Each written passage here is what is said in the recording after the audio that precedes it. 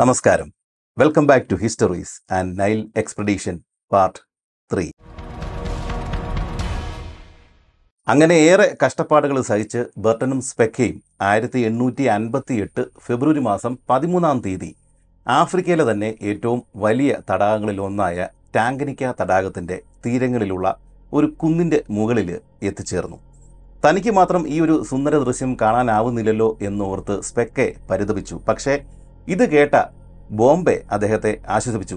അദ്ദേഹത്തോട് പറഞ്ഞു, താങ്കൾ പേടിക്കേണ്ട, അങ്ങയുടെ ഈ അന്ധത എന്ന് പറയുന്നത് താൽക്കാലികം മാത്രമാണ്. കുറച്ച് ദിവസങ്ങൾക്കുള്ളിൽ അങ്ങേക്ക് ഈ ഒരു മനോഹര ദൃശ്യം, ഞങ്ങൾ കണ്ട ഈ ദൃശ്യം കാണാനായിട്ട് സാധിക്കും. ഇത് കേട്ടതോടെ സ്പെക്കെ കുറച്ച് ശാന്തനായി. ഇതിനു ശേഷം അവർ നിന്നിരുന്ന ആ മലയിറങ്ങി താഴേക്ക് വന്നിട്ട് ഈ തടാക തീരത്തേക്ക് ചെന്നു. റഷ്യയിലെ ബേക്കൽ തടാകം കഴിഞ്ഞാൽ ഭൂമിയിലെ ഏറ്റവും ആഴമേറിയ പഴക്കമുള്ള ശുദ്ധജല തടാകമാണ് ടാങ്കനിക്ക. 17-ാം നൂറ്റാണ്ടിൽ ഈ ഒരു തടാക തീരത്തേക്ക് വന്ന് താമസമർപ്പിച്ച ബെംബെ എന്ന് വിളിക്കപ്പെടുന്ന ഗോത്രക്കാരാണ് ഈ ഒരു തടാകത്തിന് ടാങ്കനിക്ക എന്ന് പേര് നൽകിയത്. അവരുടെ ഭാഷയിൽ വലിയ നദി എന്നാണ് ഈ ഒരു ടാങ്കനിക്ക എന്ന് പറയുന്ന വാക്കിൻ്റെ അർത്ഥം. അതായത് ഇതൊരു തടാകമാണ് എന്നവർക്ക് അറിയില്ലായിരുന്നു. എങ്ങോട്ടേക്കോ പോകുന്ന വലിയൊരു നദി, അത് മാത്രമായിരുന്നു അവർക്ക് ടാങ്കനിക്ക. ആഫ്രിക്കയിലെ ഏറ്റവും ആഴമേറിയ ഈ തടാകത്തിലാണ് ഭൂമിയിലെ ശുദ്ധജലത്തിന്റെ, അതായത് ജലരൂപത്തിൽ കിടക്കുന്ന ഫ്രഷ് വാട്ടറിന്റെ 16% കിടക്കുന്നത്. വടക്ക് പടിഞ്ഞാറ് ദിശയിൽ 676 കിലോമീറ്റർ നീളത്തിൽ കിടക്കുന്ന ഈ ഒരു ടാങ്കനിക്ക തടാകത്തിന് ഏതാണ്ട് ശരാശരി 50 കിലോമീറ്ററാണ് വീതിയുള്ളത്. നമ്മുടെ കൊച്ചു കേരളത്തിന് 560 കിലോമീറ്റർ നീളവും ഏതാണ്ട് 70 മുതൽ 120 കിലോമീറ്റർ വീതി വരെയുമാണ് ഉള്ളത്. നമ്മൾ താരതമ്യം ചെയ്ത് നോക്കിക്കഴിഞ്ഞാൽ മനസ്സിലാക്കാം, ഏതാണ്ട് കേരളത്തിന്റെ വലുപ്പം തന്നെയാണ് ഈ ടാങ്കനിക്ക തടാകത്തിന് ഉള്ളത്. 500 മുതൽ 1500 മീറ്റർ വരെയാണ് ഈ ടാങ്കനിക്ക തടാകത്തിന്റെ ആഴം. അതിപുരാതന കാലം മുതൽ നൈൽ മുതലുകൾ, അവറ്റകളുടെ താവളമാണ് ഈ തടാകം. കൂടാതെ കൂടുതൽ സമയവും വെള്ളത്തിൽ തന്നെ കഴിയുന്ന വാട്ടർ കോബ്ര എന്ന ഇനം പാമ്പുകളും ഇവിടെയുണ്ട്. നല്ല നീന്തൽക്കാരായിട്ടുള്ള ഈ പാമ്പുകൾക്ക് വെള്ളത്തിനടിയിൽ 10 മിനിറ്റോളം തുടർച്ചയായിട്ട് കഴിയാനുള്ള കഴിവുമുണ്ട്. അങ്ങനെ സാവധാനം കുന്നിറങ്ങി ഈ ഒരു തടാകത്തിന്റെ തീരത്ത് ചെന്ന ഈ എക്സ്പെഡീഷൻ സംഘത്തിന് അവിടെ ധാരാളം മുക്കുവരെയും അവരുടെ വഞ്ചികളെയും കാണാനായിട്ട് സാധിച്ചു. ഈ എക്സ്പെഡീഷൻ സംഘത്തിൻ്റെ caravan leader Sayyid bin Saleem അവിടെ ഉണ്ടായിരുന്ന ആളുകളോട് അറിയാവുന്ന ഭാഷയിലൊക്കെ സംസാരിച്ചിട്ട് 2-3 വള്ളങ്ങൾ തരപ്പെടുത്തുകയും ആ വള്ളത്തിൽ കയറിയിട്ട് സ്പെക്കയും ബർട്ടനും ബോംബെയും ബാക്കിയുള്ള ആളുകളും സാധനങ്ങളും എല്ലാമായിട്ട് ഈ തടാകത്തിന്റെ തീരത്തുള്ള ഉജ്ജിജി എന്ന് പറഞ്ഞ സ്ഥലത്തേക്ക് നീങ്ങി. അന്നത്തെ കാലത്ത് ഏതാണ്ട് 5000-ഓളം ആളുകൾ പാർത്തിരുന്ന ഒരു അറബ് കച്ചവട കേന്ദ്രം, അറബ് ട്രേഡ് പോസ്റ്റ് ആയിരുന്നു ഈ ഉജ്ജിജി. അവർക്ക് മുമ്പേ ഇവിടെ താമസിച്ചിരുന്ന ഒരു ഗോത്ര വിഭാഗം, ഉജി അല്ലെങ്കിൽ ബാജിജി എന്ന് വിളിക്കപ്പെടുന്ന ഒരു ഗോത്രവർഗം, അവരിൽ നിന്നാണ് ഈ ഒരു സ്ഥലത്തിന് ഉജ്ജിജി എന്ന് പറഞ്ഞ പേര് ഉണ്ടായത്. 1858 ഫെബ്രുവരി മാസം 14, അതായത് ഇവർ തടാകം ആദ്യമായിട്ട് കണ്ടിട്ട് അതിന്റെ പിറ്റേ ദിവസമാണ് ഇവർ ഉജ്ജിജിയിൽ എത്തിച്ചേരുന്നത്. ഈ ഒരു സംഭവത്തിന് ശേഷം 13 വർഷങ്ങൾക്ക് ശേഷമാണ് ഡേവിഡ് ലിവിങ്സ്റ്റനെ സ്റ്റാൻലി ഈ ഒരു ഉജ്ജിജിയുടെ സമീപ പ്രദേശങ്ങളിൽ നിന്നും കണ്ടെത്തിയത്. സ്പെക്കയുടെയും ബർട്ടന്റെയും ഈ എക്സ്പെഡീഷൻ സംഘത്തിൽ ഇപ്പോഴുള്ള 2 പേര് അപ്പോൾ സ്റ്റാൻലിയുടെ കൂട്ടത്തിലും ഉണ്ടായിരുന്നു. അതാരൊക്കെയാണ് എന്ന് ഇപ്പോൾ ഞാൻ പറയുന്നില്ല. നീണ്ട 8 മാസങ്ങൾ സാൻസിബാറിൽ നിന്നും യാത്ര ചെയ്തിട്ടാണ് ബർട്ടനും സ്പെക്കയും ഈ ഒരു തടാക തീരത്ത് എത്തുകയും ഈ തടാകം, ടാങ്കനിക്ക തടാകം നേരിട്ട് കണ്ട ആദ്യത്തെ യൂറോപ്യൻസ് എന്ന് പറഞ്ഞ പേര് കരസ്ഥമാക്കുകയും ചെയ്തത്. ഇവിടെ വരുന്നതിനും ഏതാണ്ട് 20 വർഷങ്ങൾക്ക് മുമ്പ് തന്നെ അടിമക്കച്ചവടത്തിനും ഈ ആനക്കൊമ്പ് വ്യാപാരത്തിനൊക്കെ ആയിട്ട് ഒമാനി അറബികൾ ഈ ഒരു ഭാഗങ്ങളിൽ ഉണ്ടായിരുന്നു. പക്ഷേ അവർക്കും ഇതൊരു തടാകമാണ് എന്ന് തന്നെയോ അല്ലെങ്കിൽ ഈ തടാകത്തിന്റെ ഒരു ഘടന, രൂപം എങ്ങനെയാണ്, അങ്ങനെയുള്ള കാര്യങ്ങളെക്കുറിച്ച് യാതൊരു അറിവും ഉണ്ടായിരുന്നില്ല. അവസാനം ഉജ്ജിജിയിൽ വന്ന ബർട്ടനും സംഘത്തിനും അവർക്ക് വേണ്ടിയിട്ട് പുതിയ കൂടാരങ്ങളൊന്നും നിർമ്മിക്കേണ്ട ആവശ്യം വന്നില്ല. കാരണം ഈ ഒമാനി കച്ചവടക്കാർ അവർ പല കാലങ്ങളിലായിട്ട് വന്നു പൊയ്ക്കൊണ്ടിരിക്കുന്ന ഈ അറബ് തമ്പുകൾ ഇവിടെ ധാരാളം ഒഴിഞ്ഞു കിടപ്പുണ്ടായിരുന്നു. അതിൽ കുറച്ച് തമ്പുകൾ ഇവർ കൈയടക്കുകയും ഇവരുടെ താമസം അങ്ങോട്ടേക്ക് മാറ്റുകയും ചെയ്തു. മുമ്പ് പറഞ്ഞല്ലോ, ജിജി അഥവാ ബാജിജി എന്നൊക്കെ വിളിക്കപ്പെടുന്ന ഒരു ഗോത്രവർഗമാണ് ഈ ഒരു ഭാഗങ്ങളിൽ താമസമുണ്ടായിരുന്നത്. വെള്ളത്തിലും കരയിലുമായിട്ട് ജീവിക്കുന്ന ഉഭയജീവികൾ എന്നാണ് ബർട്ടൻ ഇവരെക്കുറിച്ച് എഴുതിയിരിക്കുന്നത്. ഇവർ നല്ല മീൻപിടുത്തക്കാരാണ്. അതുപോലെ തന്നെ ഇവരുടെ ഭക്ഷണത്തിൽ ഭൂരിഭാഗവും അല്ലെങ്കിൽ കൂടുതലും ഇവർ മീൻ തന്നെയാണ് ഭക്ഷിച്ചിരുന്നത്. ഉജ്ജിജി എന്ന് പറഞ്ഞ ആ ഒരു ചെറിയ സ്ഥലത്ത് എങ്ങോട്ടേക്ക് നോക്കിക്കഴിഞ്ഞാലും എങ്ങോട്ട് പോയി കഴിഞ്ഞാലും ഇവരുടെ കൊട്ടകൾ, ഈ മീൻ പിടിക്കുന്ന ഉപകരണങ്ങൾ, വലകൾ, ഇത് മാത്രമേ കാണാനുള്ളൂ. ഇനി ബർട്ടന് വേണ്ടത് ഈ ഒരു തടാകത്തിൽ ഏതെങ്കിലും ഒരു ബോട്ടുമായിട്ട് ചെന്നിട്ട് ഈ തടാകത്തിന്റെ അറ്റവും മൂലയെല്ലാം അരിച്ചു പിറക്കിയിട്ട് ഇത് മാപ്പ് ചെയ്യണം. ഇത് എത്രത്തോളം നീണ്ടു കിടക്കുകയാണ്, ഇവിടെ നിന്ന് ഏതെങ്കിലും നദികൾ പുറത്തേക്ക് പോകുന്നുണ്ടോ, ഇങ്ങോട്ടേക്ക് ഏതെങ്കിലും നദികൾ വരുന്നുണ്ടോ, ഇങ്ങനെയുള്ള കാര്യങ്ങളെല്ലാം ഇദ്ദേഹത്തിന് മാപ്പ് ചെയ്യണം, പഠിക്കണം. അതിനു വേണ്ടിയിട്ട് ഇദ്ദേഹത്തിനും സംഘത്തിനും പിന്നെ ഇവരുടെ ഉപകരണങ്ങൾ, ഭക്ഷണ സാധനങ്ങൾ ഇതെല്ലാം കയറ്റുവാൻ തക്ക വലിപ്പമുള്ള ബോട്ടുകളാണ് ഇനി ആവശ്യമുള്ളത്. പക്ഷേ ഇവിടെ വലിയ തടസ്സങ്ങൾ ഇദ്ദേഹത്തിനുണ്ടായിരുന്നു. ഒന്ന്, ഈ ബാജിജികളും ഇതിന് ചുറ്റുവട്ടത്ത് താമസിക്കുന്ന ബാക്കി ഗോത്രക്കാരുമായിട്ട് നിരന്തര യുദ്ധത്തിലാണ്. അതുകൊണ്ട് ഇവരുടെ കയ്യിലുള്ള വള്ളങ്ങൾ പോലും ഇവർക്ക് കൊടുക്കില്ല.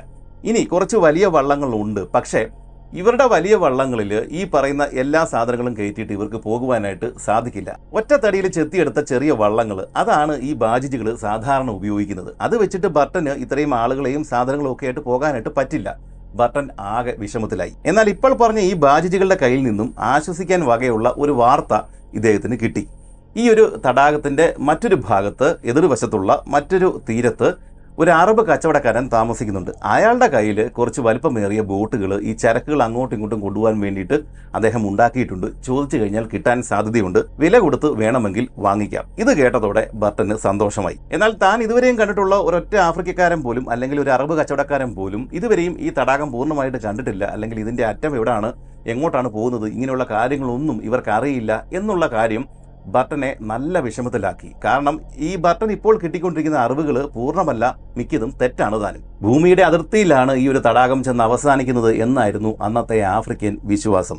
എന്താണെങ്കിലും ഇത് മാത്രവുമല്ല, തന്റെ അനാരോഗ്യം, ഈ സ്പെക്കയാണെങ്കിൽ ഇതുവരെയും കിടക്കയിൽ നിന്ന് എഴുന്നേറ്റിട്ടില്ല, അങ്ങനെയുള്ള കാര്യങ്ങളെല്ലാം ബർട്ടനെ കൂടുതൽ കുഴപ്പത്തിലാക്കി. ഇതേസമയം മറ്റൊരു തമ്പിനകത്ത് ജീവച്ഛവം പോലെ കിടന്നിരുന്ന സ്പെക്കയ്ക്ക് സാവധാനം അനക്കം വെച്ച് തുടങ്ങി.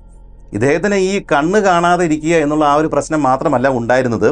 ഇത് കൂടാതെ ഈ തുടർച്ചയായിട്ട് ഇദ്ദേഹത്തിന് പനി വരുന്നുണ്ടായിരുന്നു.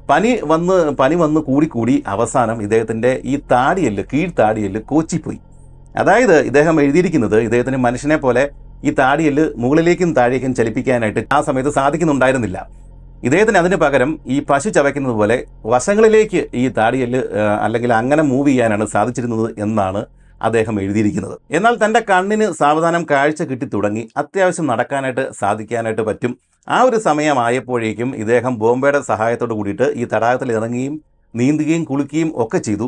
വൈകുന്നേരങ്ങളിൽ അവിടെ ഉണ്ടായിരുന്ന ചെറിയ ചെറിയ ചന്തകളിൽ, ഈ ബാജിജികളുടെ ചന്തകളിൽ ഇദ്ദേഹം സന്ദർശിക്കുകയും ചെയ്തു. ആ സമയത്ത് ഈ സ്പെക്കെ നടക്കുന്ന സമയത്ത് ഒരു കൂളിംഗ് ഗ്ലാസ് ഒക്കെ വെച്ചിട്ടാണ് ഈ കണ്ണിന് കുഴപ്പമുണ്ടാകാതിരിക്കാൻ വേണ്ടിയിട്ട് നടന്നിരുന്നത്.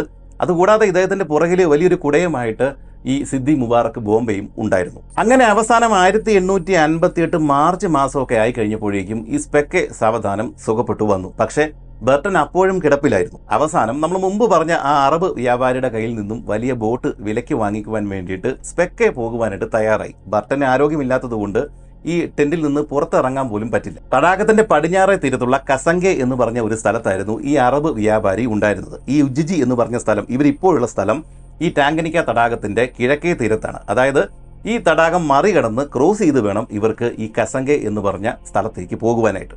സിദ്ദി മുബാറക്ക് ബോംബെ ഉൾപ്പെടെ ഏതാണ്ട് 25ഓളം ആളുകളാണ് സ്പെക്കയുടെ കൂട്ടത്തിൽ ഈ ടാങ്കനിക്ക തടാകത്തിലേക്ക് പോകാനായിട്ട് തയ്യാറായത്. ഈ പോകുന്ന വഴി ഈ തടാകം ശരിക്ക് സർവേ ചെയ്യണം, പഠിക്കണം, മാപ്പ് ചെയ്യണം.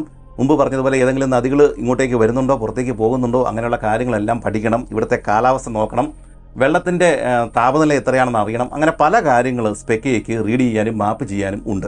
അത്യാവശ്യം വലിപ്പമുള്ള ഒറ്റ തടിയിൽ തീർത്ത ഒരു വള്ളമാണ് ഇവർക്ക് ഇതിനു വേണ്ടിയിട്ട് കിട്ടിയത്. ഈ വള്ളത്തിലേക്ക് ഇവർ ഭക്ഷണ സാധനങ്ങൾ, തോക്കുകൾ, വെടിമരുന്ന്, ഇവർക്ക് വേണ്ടുന്ന ഉപകരണങ്ങൾ, അങ്ങനെയുള്ള സാധനങ്ങളെല്ലാം ഇവർ നിറച്ചു. ഇത് കൂടാതെ ഈ അറബ് വ്യാപാരിക്ക് കൊടുക്കേണ്ടുന്ന തുണികൾ, സമ്മാനമായിട്ട് കൊടുക്കേണ്ട തുണികൾ, പിന്നെ ഈ പോകുന്ന വഴി ഏതെങ്കിലും ആഫ്രിക്കൻ ഗോത്ര വിഭാഗങ്ങളും ഒക്കെ ആയിട്ട് നേർക്കുനേരെ വന്നു കഴിഞ്ഞാൽ അവരെ വശത്താക്കാൻ വേണ്ടിയിട്ട് അവർക്ക് കൊടുക്കേണ്ട സമ്മാനങ്ങൾ, ഇങ്ങനെയുള്ള സാധനങ്ങളെല്ലാം ഈ വള്ളത്തിലേക്ക് കുത്തി നിറച്ചു. 25 പേരും കൂടെ ഈ ഒരു വള്ളത്തിലേക്ക് കയറി കഴിഞ്ഞപ്പോഴേക്കും വള്ളവും വെള്ളവും സമാസമമായി. താൻ ഏത് പര്യവേഷണത്തിന് ഇറങ്ങി തിരിച്ചാലും ഇദ്ദേഹത്തിന്റെ കൂട്ടത്തിൽ ഉണ്ടായിരുന്ന ആ ദൗർഭാഗ്യം ഇപ്രാവശ്യവും ഇദ്ദേഹത്തിന്റെ പുറകെ തന്നെ ഉണ്ടായിരുന്നു. ഇവര് തീരം വിട്ട് ഏതാണ്ട് മധ്യഭാഗം ആയി കഴിഞ്ഞപ്പോഴേക്കും ശക്തമായ കാറ്റ്, കൊടുങ്കാറ്റ് ആഞ്ഞടിച്ചു. ശരിക്കും പറഞ്ഞാൽ നമ്മൾ കടലിൽ കൂടെ പോകുന്ന ഒരവസ്ഥ അത് തന്നെയാണ് ഈ വിശാലമായിട്ടുള്ള ടാങ്കനിക്ക തടാകത്തിലൂടെ ബോട്ടിൽ കൂടെ പോയാൽ നമുക്ക് തോന്നുക. ശക്തമായ കൊടുങ്കാറ്റ്, തിര, ഇതിൽ പെട്ടിട്ട് ഇവരുടെ ഈ വള്ളം കിടന്ന് ആടി ഉലഞ്ഞു. അതോടുകൂടിയിട്ട് ഈ വള്ളത്തിനുള്ളിൽ നിന്ന് പ്രാർത്ഥനകൾ ഉയർന്നു തുടങ്ങി.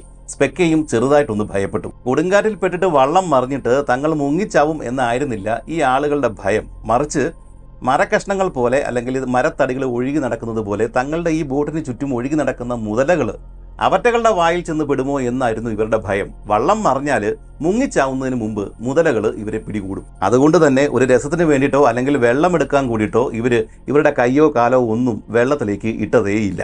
പക്ഷേ സ്പെക്കെ ഒരു അബദ്ധം കാണിച്ചു. ഭക്ഷണം കഴിച്ചിട്ട് മിച്ചം വന്നത് അദ്ദേഹം വെള്ളത്തിലേക്ക് എടുത്തിട്ടു. അത് കണ്ടതോടെ ഈ കൂടെ ഉണ്ടായിരുന്ന ആളുകൾ ഇദ്ദേഹത്തോട് ചൂടായി.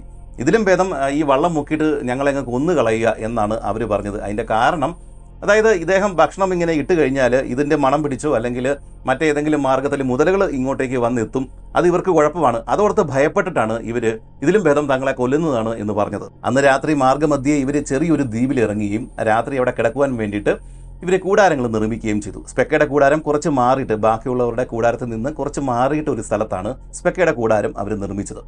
അന്ന് രാത്രി ശരിക്കും പറഞ്ഞാൽ ഒരു കാളരാത്രി തന്നെയായിരുന്നു. കൊടുങ്കാറ്റ് ആഞ്ഞു വീശി ഇവരുടെ ഈ തമ്പുകൾ, കൂടാരങ്ങൾ ആടി ഉലഞ്ഞു. പല കൂടാരങ്ങളും ഈ ഒരു കൊടുങ്കാറ്റിൽ പെട്ടിട്ട് അതിൻ്റെ മുകളിലുണ്ടായിരുന്ന ആ പായ ചിതറി തെറിച്ചു പോവുകയും അതിലുണ്ടായിരുന്ന ആളുകൾ ഉടൻ തന്നെ മറ്റു തമ്പുകളിലേക്ക് കയറി അഭയം പ്രാപിക്കുകയും ചെയ്തു. സ്പെക്കയും തൻ്റെ കൂടാരത്തിൽ ഒറ്റയ്ക്കാണ്. നല്ല ഇരുട്ടാണ്, കാറ്റ് ആഞ്ഞു വീശുകയാണ്. സ്പെക്കയുടെ കൂടാരത്തിനും കാര്യമായ നാശനഷ്ടങ്ങൾ ഉണ്ടായിട്ടുണ്ട്. ഈ ഒരു കൊടുങ്കാറ്റൊന്ന് ശമിച്ച ശേഷം പുറത്തിറങ്ങിയിട്ട് തൻ്റെ ഈ കൂടാരം നന്നാക്കാം എന്നാണ് സ്പെക്കെ കരുതുന്നത്. കാറ്റ് ഒന്ന് അടങ്ങുന്നത് വരെയും സ്പെക്കെ തൻ്റെ കൂടാരത്തിനുള്ളിൽ കൂനിക്കൂടി അനങ്ങാതെ ഇരുന്നു. കാറ്റൊന്ന് ശമിച്ച ശേഷം ഇദ്ദേഹം സാവധാനം പുറത്തേക്കിറങ്ങി തൻ്റെ കയ്യിലുണ്ടായിരുന്ന റാന്തൽ കത്തിച്ചു.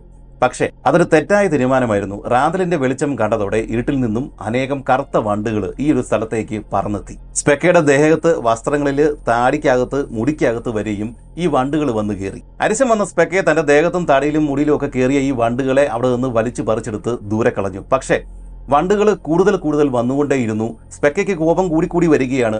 ഇദ്ദേഹത്തിന് ദേഹം നിറച്ച് ഈ വണ്ടുകൾ കിട്ടുന്ന സ്ഥലത്തെല്ലാം കയറിയിട്ട് ഈ ദേഹത്തോടെ ഇഴഞ്ഞിഴഞ്ഞ് നടക്കുകയാണ്. സ്പെക്കയ്ക്ക് ഭ്രാന്തായി. ഇദ്ദേഹം പുറത്തേക്ക് ഇറങ്ങി. പക്ഷേ ഈ വണ്ടുകൾ വിടുന്ന മട്ടില്ല. ഇദ്ദേഹത്തിന് മനസ്സിലായി ഈ റാന്തൽ കത്തിച്ചിട്ട് ഇദ്ദേഹത്തിന് ഈ ടെന്റ് നന്നാക്കാനായിട്ട് പറ്റില്ല. അവസാനം ഇദ്ദേഹം ഒരു തീരുമാനമെടുത്തു. റാന്തൽ അണയ്ക്കുക, ഉള്ള കൂടാരത്തിനകത്ത് എങ്ങനെയെങ്കിലും കൂനിക്കൂടി കിടക്കുക. സ്പെക്കെ തൻ്റെ റാന്തൽ അണച്ചു. റാന്തലിൻ്റെ വെട്ടം മാറിയതോടെ, അണഞ്ഞതോടെ ഈ വണ്ടുകളുടെ വാരവും നിലച്ചു. ഇദ്ദേഹം കൂടാരത്തിനുള്ളിലേക്ക് കയറിയിട്ട് മൂടി പുതച്ച് അതിനകത്ത് കിടന്നു. പക്ഷേ കുറച്ച് കഴിഞ്ഞപ്പോഴേക്കും ഇദ്ദേഹത്തിന് മനസ്സിലായി തൻ്റെ ഈ പുതപ്പിനകത്തും സൈഡിലും വശങ്ങളിലെല്ലാം ഈ വണ്ടുകൾ ഇഴഞ്ഞ് നടപ്പുണ്ട്. പക്ഷെ അതൊന്നും കാര്യമാക്കാതെ സ്പെക്കെ ഒന്ന് ഉറങ്ങാനായിട്ട് ശ്രമിച്ചു. എന്നാൽ കുറച്ച് കഴിഞ്ഞപ്പോഴേക്കും തൻ്റെ തലയ്ക്കുള്ളിൽ എന്തോ ഒന്ന് അനങ്ങുന്നത് പോലെ സ്പെക്കയ്ക്ക് തോന്നി. അദ്ദേഹം ചാടി എഴുന്നേറ്റു. അപ്പോഴാണ് അദ്ദേഹത്തിന് മനസ്സിലായത് ഇദ്ദേഹത്തിൻ്റെ ചെവിക്കുള്ളിൽ ഒരു ചെറിയ വണ്ട് കയറിയിട്ടുണ്ട്. ചുറ്റിനും കൂരിരുട്ടാണ്. അസഹനീയമായ വേദനയോടെ സ്പെക്കെ അലറിക്കൊണ്ട് ഈ കൂടാരത്തിന് വെളിയിലേക്ക് ഇറങ്ങി. അപ്പോഴേക്കും പുറത്ത് നല്ല കാറ്റും മഴയുമുണ്ട്. ഇദ്ദേഹത്തിൻ്റെ ശബ്ദം മറ്റാരും കേൾക്കുന്നതേയില്ല. പ്രാണവേദനയോടെ സ്പെക്കെ ഈ വെകിളി പിടിച്ച പശു എങ്ങനെയാണോ ഓടുന്നത് അങ്ങോട്ടും ഇങ്ങോട്ടും അതുപോലെ ആ കൂടാരത്തിൻ്റെ പുറത്തൂടെ അങ്ങോട്ടും ഇങ്ങോട്ടും ഓടിത്തുടങ്ങി. പക്ഷേ സ്പെക്കയ്ക്ക് മനസ്സിലായി ഇങ്ങനെ താൻ ഓടിയിട്ട് ഒരു കാര്യവുമില്ല. അസഹനീയമായ വേദന എടുക്കുന്നുണ്ട്.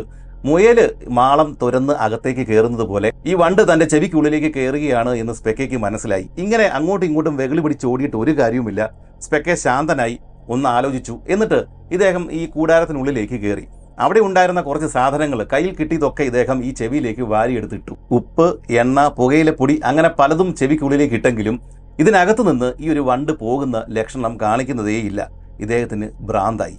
അവസാനം ഇദ്ദേഹം കടന്ന കൈ തന്നെ പ്രയോഗിച്ചു. ഇദ്ദേഹത്തിൻ്റെ കയ്യിലൊരു പേനാക്കത്തി, പെൻ നൈഫ് ഉണ്ടായിരുന്നു.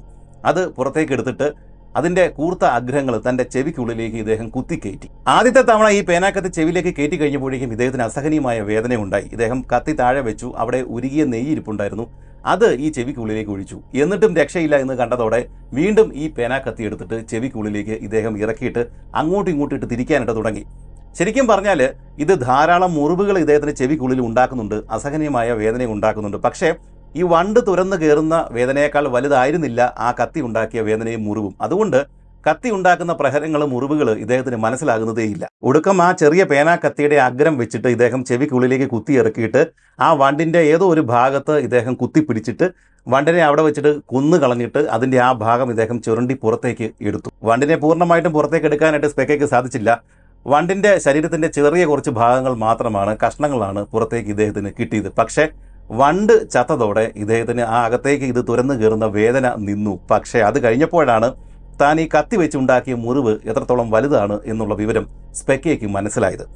അത് രാവിലെ സ്പെക്കയുടെ ഈ കൂടാരത്തിലെത്തിയ ബോംബെക്ക് കാണാൻ സാധിച്ചത് ഈ വശങ്ങൾ മുഴുവൻ നീര് വെച്ചിട്ട് വാ പോലും തുറക്കാനായിട്ട് പറ്റാത്ത രീതിയിലിരിക്കുന്ന പാവം സ്പെക്കയാണ്. കുറച്ച് ദിവസത്തേക്ക് സൂപ്പ് പോലെ കുറച്ച് ദ്രാവക രൂപത്തിലുള്ള സാധനങ്ങൾ മാത്രമാണ് സ്പെക്കയ്ക്ക് ഭക്ഷിക്കാനായിട്ട് സാധിച്ചത്. ഈ സമയത്തൊക്കെ സ്പെക്കയുടെ കാഴ്ചശക്തി പൂർണ്ണമായിട്ടൊന്നും ഇദ്ദേഹത്തിന് തിരിച്ചു കിട്ടിയിട്ടുണ്ടായിരുന്നില്ല. ഈ ഒരു സംഭവത്തോടെ ഇദ്ദേഹത്തിന്റെ ഒരു ചെവിയിലെ കേൾവി ശക്തി കൂടി നഷ്ടപ്പെട്ടു. പിന്നീട് 6 മാസക്കാലത്തേക്ക് സ്പെക്കയുടെ ചെവിയിൽ അദ്ദേഹത്തിന് കാര്യമായ തകരാറുണ്ടായിരുന്നു, പഴുപ്പുണ്ടായിരുന്നു. ചെവിയിൽ കേൾക്കാനായിട്ട് സാധിക്കുന്നുണ്ടായിരുന്നില്ല. താൻ സംസാരിക്കുമ്പോഴേക്കും ചെവിയിലൂടെ ഒരു മൂളിച്ചയാണ് ഇദ്ദേഹത്തിന് കേൾക്കാനായിട്ട് സാധിക്കുന്നത് എന്നൊക്കെയാണ് സ്പെക്കെ എഴുതിയിരിക്കുന്നത്. 6 മാസങ്ങൾക്ക് ശേഷമാണ് ഇദ്ദേഹത്തിന്റെ ചെവിയിൽ നിന്നും വണ്ടിന്റെ ബാക്കി ഭാഗങ്ങൾ പഴുപ്പിന്റെ കൂടുതൽ പുറത്തേക്ക് വന്നത്. എന്താണെങ്കിലും ആ ഒരു സംഭവത്തോടെ സ്പെക്കയുടെ ഒരു ചെവിയുടെ കേൾവി ശക്തി പൂർണ്ണമായിട്ടും നഷ്ടപ്പെട്ടു. എന്നാൽ ഭാഗ്യം സ്പെക്കയെ പൂർണ്ണമായിട്ടും കൈ ഒഴിഞ്ഞു പോയിട്ടുണ്ടായിരുന്നില്ല. ഇദ്ദേഹത്തിന്റെ കേൾവി ശക്തി നഷ്ടപ്പെട്ട് കഴിഞ്ഞപ്പോഴേക്കും കാഴ്ചശക്തി സാവധാനം തിരിച്ചു കിട്ടി. എന്താണെങ്കിലും സ്പെക്കയുടെ ചെവിയിൽ വണ്ട് കയറിയിട്ട് ഇത്രയും വലിയ പ്രശ്നങ്ങൾ ഉണ്ടാക്കിയ ശേഷം 3-4 ദിവസങ്ങൾക്ക് ശേഷമാണ് അവർ ആ ദ്വീപിൽ നിന്ന് വീണ്ടും യാത്ര തുടങ്ങിയത്. ആ സമയത്ത് സ്പെക്കയ്ക്ക് അത്യാവശ്യം സംസാരിക്കാം, പക്ഷേ ഈ മുഖം മുഴുവൻ നീര് വന്ന് വീർത്തിട്ട് വികൃതമായ നിലയിൽ ആയിരുന്നു. എന്താണെങ്കിലും 8 ദിവസങ്ങൾക്ക് ശേഷമാണ് ഇവർ മുമ്പ് പറഞ്ഞ അറബി വ്യാപാരി താമസിക്കുന്ന ഈ കസംഗെ എന്ന് പറഞ്ഞ സ്ഥലത്ത്, ആ തീരത്ത്, ഈ തടാകത്തിന്റെ ഓപ്പോസിറ്റ് വശത്തുള്ള ആ തീരത്ത് എത്തിച്ചേർന്നത്. സയ്യിദ് ബിൻ സലീം പിന്നെ ബോംബെ, ഈ 2 പേര് വഴി ഈ ഒരു വ്യാപാരിയോട് ഇദ്ദേഹം ഈ ബോട്ട് വേണം എന്നുള്ള കാര്യം ആവശ്യപ്പെട്ടെങ്കിലും ആദ്യമൊക്കെ തരാം എന്നാണ് ഈ വ്യാപാരി പറഞ്ഞത്. പക്ഷെ പിന്നീട് ഇദ്ദേഹം ഇവർക്ക് കൊടുക്കേണ്ട അല്ലെങ്കിൽ അങ്ങനെ ഒരു തീരുമാനത്തിൽ എത്തിച്ചേർന്നു. അതിന്റെ കാരണം നമുക്കറിയില്ല. പിന്നീട് ഇവർ ചോദിക്കുന്ന സമയത്തെല്ലാം ഇദ്ദേഹം ആ ബോട്ട് അവിടെ ഇല്ല, മറ്റൊരു സ്ഥലത്തേക്ക് പോയിരിക്കുകയാണ്, ഇപ്പോൾ വരും അല്ലെങ്കിൽ അടുത്ത മാസമേ വരൂ, അങ്ങനെയുള്ള കാര്യങ്ങളൊക്കെ പറഞ്ഞു തുടങ്ങി. പക്ഷേ ഇതിനോടകം ഇവരുടെ കയ്യിൽ നിന്നും ആവശ്യത്തിന് വേണ്ടുന്ന തുണികൾ, ബാക്കി സമ്മാനങ്ങളൊക്കെ ഇദ്ദേഹം കൈപ്പറ്റിയിട്ടുണ്ടായിരുന്നു. അത് തിരിച്ചു കൊടുത്തില്ല എന്ന് മാത്രവുമല്ല, ഇദ്ദേഹം ഈ ഒരു ബോട്ട് ഇവർക്ക് കൊടുക്കാനായിട്ട് തയ്യാറായതുമില്ല. അവസാനം കുറച്ച് ദിവസങ്ങൾക്ക് ശേഷം സ്പെക്കയ്ക്ക് മനസ്സിലായി ഇദ്ദേഹത്തോട് പറഞ്ഞിട്ട് ഒരു കാര്യവുമില്ല, ബോട്ട് കിട്ടില്ല, നമ്മുടെ കയ്യിലുള്ള സാധനങ്ങൾ തീരാറായിട്ടുണ്ട്, നമുക്കിവിടെ നിന്ന് തിരിച്ചു പോകാം. സത്യത്തിൽ സ്പെക്കെ ആകെ നിരാശനായിരുന്നു. ചെവിയുടെ കേൾവിശക്തി നഷ്ടപ്പെട്ടു, ഇത്രയും പ്രശ്നങ്ങളൊക്കെ ഉണ്ടായി. അത് മാത്രവുമല്ല, ബർട്ടൺ തന്നെ ഏൽപ്പിച്ച 2ാമത്തെ പണിയാണിത്. 2 പണിയും പരാജയം. ആദ്യത്തെ പ്രാവശ്യം ഇദ്ദേഹം ഒരു എക്സ്പെഡീഷന് പോയി പരാജയപ്പെട്ട കാര്യം നമ്മൾ മുമ്പ് പറഞ്ഞതാണ്. ഇപ്പോൾ വീണ്ടും ഇതാ 2ാമത്തെ പരാജയം.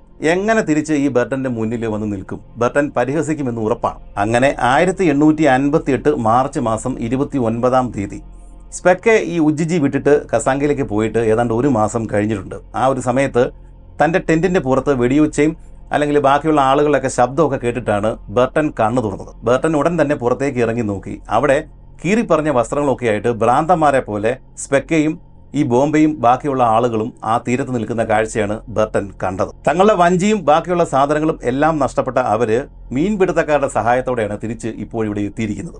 സ്പെക്കയും സംഘവും തിരിച്ചു വരുന്ന വഴി വീണ്ടും കൊടുങ്കാറ്റുണ്ടാവുകയും ഇവരുടെ വഞ്ചി മറിയുകയും ഇവരെല്ലാം നീന്തിയിട്ട് ചെറിയൊരു ദ്വീപിൽ എത്തിച്ചേരുകയും ആ ദ്വീപിൽ 2-3 ദിവസങ്ങൾ പട്ടിണി കിടക്കുകയും ചെയ്തു. ശേഷം മീൻപിടുത്തക്കാർ ഇവരെ കണ്ട് രക്ഷപ്പെടുത്തി ഇപ്പോഴും ഇവിടെ കൊണ്ടുവിട്ടതാണ്. തന്റെ മുന്നിൽ കീറിപ്പറഞ്ഞ വസ്ത്രങ്ങളൊക്കെ ആയിട്ട് ഭ്രാന്തനെ പോലെ നിൽക്കുന്ന സ്പെക്കയെ കണ്ടിട്ട് ഈ ബർട്ടന് ഒരേ സമയം അനുതാപവും അനുകമ്പയും പക്ഷെ പരിഹാസവും ഉണ്ടായി. ഏതാണ്ട് 1 മാസക്കാലം ഈ തടാകത്തിൽ അലഞ്ഞു തിരിഞ്ഞ് നടന്നിട്ട് ഒന്നും നേടാനാവാതെ കയ്യിലുള്ള സാധനങ്ങളെല്ലാം നഷ്ടപ്പെടുത്തിയ ശേഷം അവൻ തിരികെ വന്നിരിക്കുകയാണ്. ഇങ്ങനെയാണ് ബർട്ടൻ തന്റെ ഡയറിയിൽ കുറിച്ചിട്ടത്. എന്നാൽ ബർട്ടന് ആശ്വാസം പകരുന്ന ഒരു വാർത്ത സ്പെക്കയുടെ കയ്യിലുണ്ടായിരുന്നു. സ്പെക്കെ കാണാൻ പോയ ആ അറബ് വ്യാപാരി ഇവരോട് ഒരു കാര്യം പറഞ്ഞു. ഇദ്ദേഹം ഈ തടാകത്തിന്റെ മറ്റൊരു ഭാഗത്ത് ഇദ്ദേഹം ഈ വഞ്ചിയൊക്കെ ആയിട്ട് പോയിട്ടുള്ളതാണ്. അവിടെ ഈ തടാകത്തിൽ നിന്ന് പുറത്തേക്ക് ഒഴുകുന്ന ഒരു ഭീമൻ നദി ഇദ്ദേഹം കണ്ടു, അല്ലെങ്കിൽ ആ നദിയുടെ അരികെ വരെയും ഇദ്ദേഹം പോയിട്ടുണ്ടായിരുന്നു എന്നാണ് സ്പെക്കയോട് ഈ അറബ് വ്യാപാരി പറഞ്ഞത്. നദി തുടങ്ങുന്ന സ്ഥലമൊന്നും കറക്റ്റായിട്ട് ഇദ്ദേഹത്തിന് കാണാനായിട്ട് സാധിച്ചില്ല എങ്കിലും അങ്ങോട്ടേക്കുള്ള ഒഴുക്ക്, ഈ ഒരു തടാകത്തിൽ നിന്ന് അങ്ങോട്ടേക്കുള്ള ഒഴുക്ക് ഇദ്ദേഹത്തിന് അനുഭവിക്കാൻ പറ്റി. ആ ഒരു ഭാഗം ഇദ്ദേഹം കണ്ടു എന്നാണ് ഈ വ്യാപാരി പറഞ്ഞത്. സ്പെക്കയും കൂട്ടരും ഈ അറബ് വ്യാപാരിയെ കാണാനായിട്ട് പോയ സമയത്ത് ബർട്ടനും വെറുതെ ഒന്നും ഇരുന്നില്ല. അദ്ദേഹം തന്റെ ആളുകളെ വെച്ചിട്ട് ഇവിടെ ഒരു ഗവേഷണമൊക്കെ നടത്തി കുറച്ച് ആളുകളോട് കാര്യങ്ങളൊക്കെ ചോദിച്ചറിഞ്ഞു. അങ്ങനെ ചോദിച്ചറിഞ്ഞ കൂട്ടത്തിലും ഇതേ കാര്യം തന്നെയാണ് ബർട്ടൻ അറിഞ്ഞത്. ഒരു വലിയ നദി ഈ ഒരു തടാകത്തിന്റെ വടക്കേ മൂലയിൽ നിന്ന് പുറത്തേക്ക് ഉത്ഭവിക്കുന്നുണ്ട് എന്നാണ് ബർട്ടന് മനസ്സിലാക്കാനായിട്ട് സാധിച്ചത്. അതോടുകൂടിയിട്ട് ഈ ആളുകൾ പറയുന്ന വലിയ നദി, ടാങ്കനിക്ക തടാകത്തിൽ നിന്നും പുറത്തേക്ക് പോകുന്ന വലിയ നദി താൻ അന്വേഷിച്ചു വന്ന നൈൽ തന്നെയാണ് എന്നുള്ള കാര്യം ബർട്ടൻ ഉറപ്പിച്ചു. പക്ഷേ അത് അങ്ങനെ അങ്ങ് അനുമാനം നടത്തിയാൽ പോരാ, കണ്ടു ഉറപ്പിക്കണം. ബർട്ടൻ ഇപ്പോഴും ആരോഗ്യമൊക്കെ കൈവന്നിട്ടുണ്ട്. അതുകൊണ്ട് ബർട്ടൻ ഒരു കാര്യം തീരുമാനിച്ചു, ഒരു എക്സ്പെഡീഷൻ നടത്തുക, ഈ ടാങ്കനിക്ക തടാകത്തിലൂടെ ഈ ഒരു ഭാഗം വരെയും പോയി കണ്ടു ഉറപ്പിക്കുക. അങ്ങനെ ബർട്ടൻ അടുത്ത യാത്രയ്ക്ക്, ഈ ടാങ്കനിക്ക തടാകത്തിലൂടെയുള്ള അടുത്ത യാത്രയ്ക്ക് തയ്യാറായി. ബർട്ടൻ, സ്പെക്കെ, ബോംബെ ഉൾപ്പെടെ ഒരു 55 പേര്, 2 ബോട്ട്, ഇത്രയും പേരെയും കൊണ്ടാണ് ഇദ്ദേഹം ആ യാത്ര ഉജിജിയിൽ നിന്ന് ഈ തടാകത്തിന്റെ വടക്ക് ഭാഗത്തേക്ക് നടത്താനായിട്ട് തീരുമാനമെടുത്തിരിക്കുന്നത്. ബാക്കിയുള്ള ആളുകൾ ഈ ഇദ്ദേഹത്തിന്റെ ടെന്റുകളും ബാക്കി സാധനങ്ങളും നോക്കിയിട്ട് ഈ ഉജിജിയിൽ തന്നെ കഴിയും. എന്നാൽ ഇവർ യാത്ര തുടങ്ങിയപ്പോൾ തന്നെ സ്പെക്കയ്ക്ക് മുമ്പുണ്ടായതുപോലെ തന്നെ വലിയ കൊടുങ്കാറ്റും വലിയ പേമാരിയും ഒക്കെ ഉണ്ടായി. ഇതിനെല്ലാം അതിജീവിച്ചാണ് ഇവർ ഈ ടാങ്കനിക്ക തടാകത്തിന്റെ വടക്ക് ഭാഗത്തേക്ക് ആ നദി തേടി നീങ്ങിയത്. ഈ യാത്രക്കിടയിൽ ബർട്ടന്റെ വായിൽ ഒരു അൾസർ രൂപപ്പെട്ടു. അതുകൊണ്ട് ഇദ്ദേഹത്തിന് വായ തുറക്കാനോ സംസാരിക്കാൻ പോലുമോ സാധ്യമല്ലായിരുന്നു. ഈ യാത്രക്കിടയിൽ 17 ദിവസങ്ങൾ ഇദ്ദേഹത്തിന് പാലല്ലാതെ മറ്റൊരു വസ്തുവും കുടിക്കാനോ കഴിക്കാനോ സാധിച്ചില്ല. തന്റെ ഒരു ചെവിയുടെ കേൾവിശക്തി പൂർണ്ണമായി നഷ്ടപ്പെട്ടു പോയെങ്കിലും സ്പെക്കേക്ക് തന്റെ കാഴ്ചശക്തി പൂർണ്ണമായിട്ട് ഇപ്പോൾ തിരിച്ച് കിട്ടിയിട്ടുണ്ട്. അങ്ങനെ അവസാനം ഈ യാത്രയ്ക്കൊടുവിൽ 2-3 ആഴ്ചകൾക്ക് ശേഷം ഇവര് ഉവിര എന്ന് പറഞ്ഞ ഒരു സ്ഥലത്ത് എത്തിച്ചേർന്നു. ടാങ്കനിക്ക തടാകത്തിന്റെ ഏറ്റവും വടക്കേ അറ്റത്തുള്ള ഒരു കച്ചവട കേന്ദ്രമാണ് ഉവിര. ഇന്ന് ഡെമോക്രാറ്റിക് റിപ്പബ്ലിക് ഓഫ് കോങ്കോയിലാണ് ഈ ഉവിര എന്ന് പറഞ്ഞ സ്ഥലം സ്ഥിതി ചെയ്യുന്നത്. ബർട്ടനും സംഘവും ഉവിരയിലെത്തി അവിടെ തമ്പടിച്ചു. ഇവര് അവിടെ വന്നു എന്നറിഞ്ഞ അവിടുത്തെ ഒരു പ്രമാണിയുടെ മകൻ ഇവരെ കാണാനായിട്ട് ഒരു ദിവസം ബർട്ടന്റെ കൂടാരത്തിൽ എത്തിച്ചേർന്നു. തങ്ങളുടെ യാത്രയുടെ ഉദ്ദേശം ഇദ്ദേഹത്തോട് ഈ വന്ന പ്രമാണിയുടെ മകനോട് ബർട്ടൻ പറഞ്ഞു. അത് കേട്ടിട്ട് അയാൾ ബർട്ടനോട് പറഞ്ഞ മറുപടി കേട്ടിട്ടാണ് ബർട്ടൻ ശരിക്കും ഞെട്ടിപ്പോയത്. നിങ്ങൾ പറയുന്നത് പോലെ ഒരു നദി ഈ തടാകത്തിന്റെ വടക്ക് ഭാഗത്തുണ്ട്, ശരിയാണ്. പക്ഷേ അത് നിങ്ങൾ കേട്ടതുപോലെ ഈ തടാകത്തിൽ നിന്ന് പുറത്തേക്ക് പോകുന്ന ഒരു നദിയല്ല. ആ നദി ഈ തടാകത്തിലേക്ക് വന്ന് ചേരുന്ന ഒരു നദിയാണ്. ആ നദിയുടെ പേര് റുസൂസി എന്നാണ്. ഇത് കേട്ടതോടെ ബർട്ടൻ ഞെട്ടിപ്പോയി. തടാകത്തിൽ നിന്ന് പുറത്തേക്ക് ഒഴുകുന്ന ഒരു നദി പോലുമില്ല. അതിന് പകരം റുസൂസി എന്ന് പറഞ്ഞ നദിയാണ് ഉള്ളത്. വലിയ നദിയാണ്. അത് തടാകത്തിലേക്ക് വന്ന് ചേരുകയാണ് ചെയ്യുന്നത്. ഞെട്ടിപ്പോയ ബർട്ടൻ പക്ഷേ അയാൾ പറഞ്ഞത് വിശ്വസിച്ചില്ല. ഇയാൾ പറയുന്നതും ബാക്കിയുള്ള ആളുകളൊക്കെ പറയുന്നതും തെറ്റാണ് എന്ന് തന്നെ ബർട്ടൻ കരുതി. അത് ശരിയല്ല. ഈ തടാകത്തിൽ നിന്ന് ഒരു നദി പുറത്തേക്ക് പോകുന്നുണ്ട്, ഉറപ്പാണ്, അത് നൈൽ തന്നെയാണ്. ഇപ്പോഴും ബർട്ടൻ അത് തന്നെയാണ് വിശ്വസിക്കുന്നത്. ബർട്ടൻ അവിടെ ഉണ്ടായിരുന്ന ഉവരിലുണ്ടായിരുന്ന ബാക്കിയുള്ള ആളുകളോടും ഇതേ കാര്യം തന്നെ ചോദിച്ചറിഞ്ഞു. അവരും മുമ്പ് പറഞ്ഞ മനുഷ്യൻ പറഞ്ഞ അതേ മറുപടി തന്നെയാണ് പറഞ്ഞത്. വടക്ക് ഭാഗത്ത് ഒരു നദിയുണ്ട്.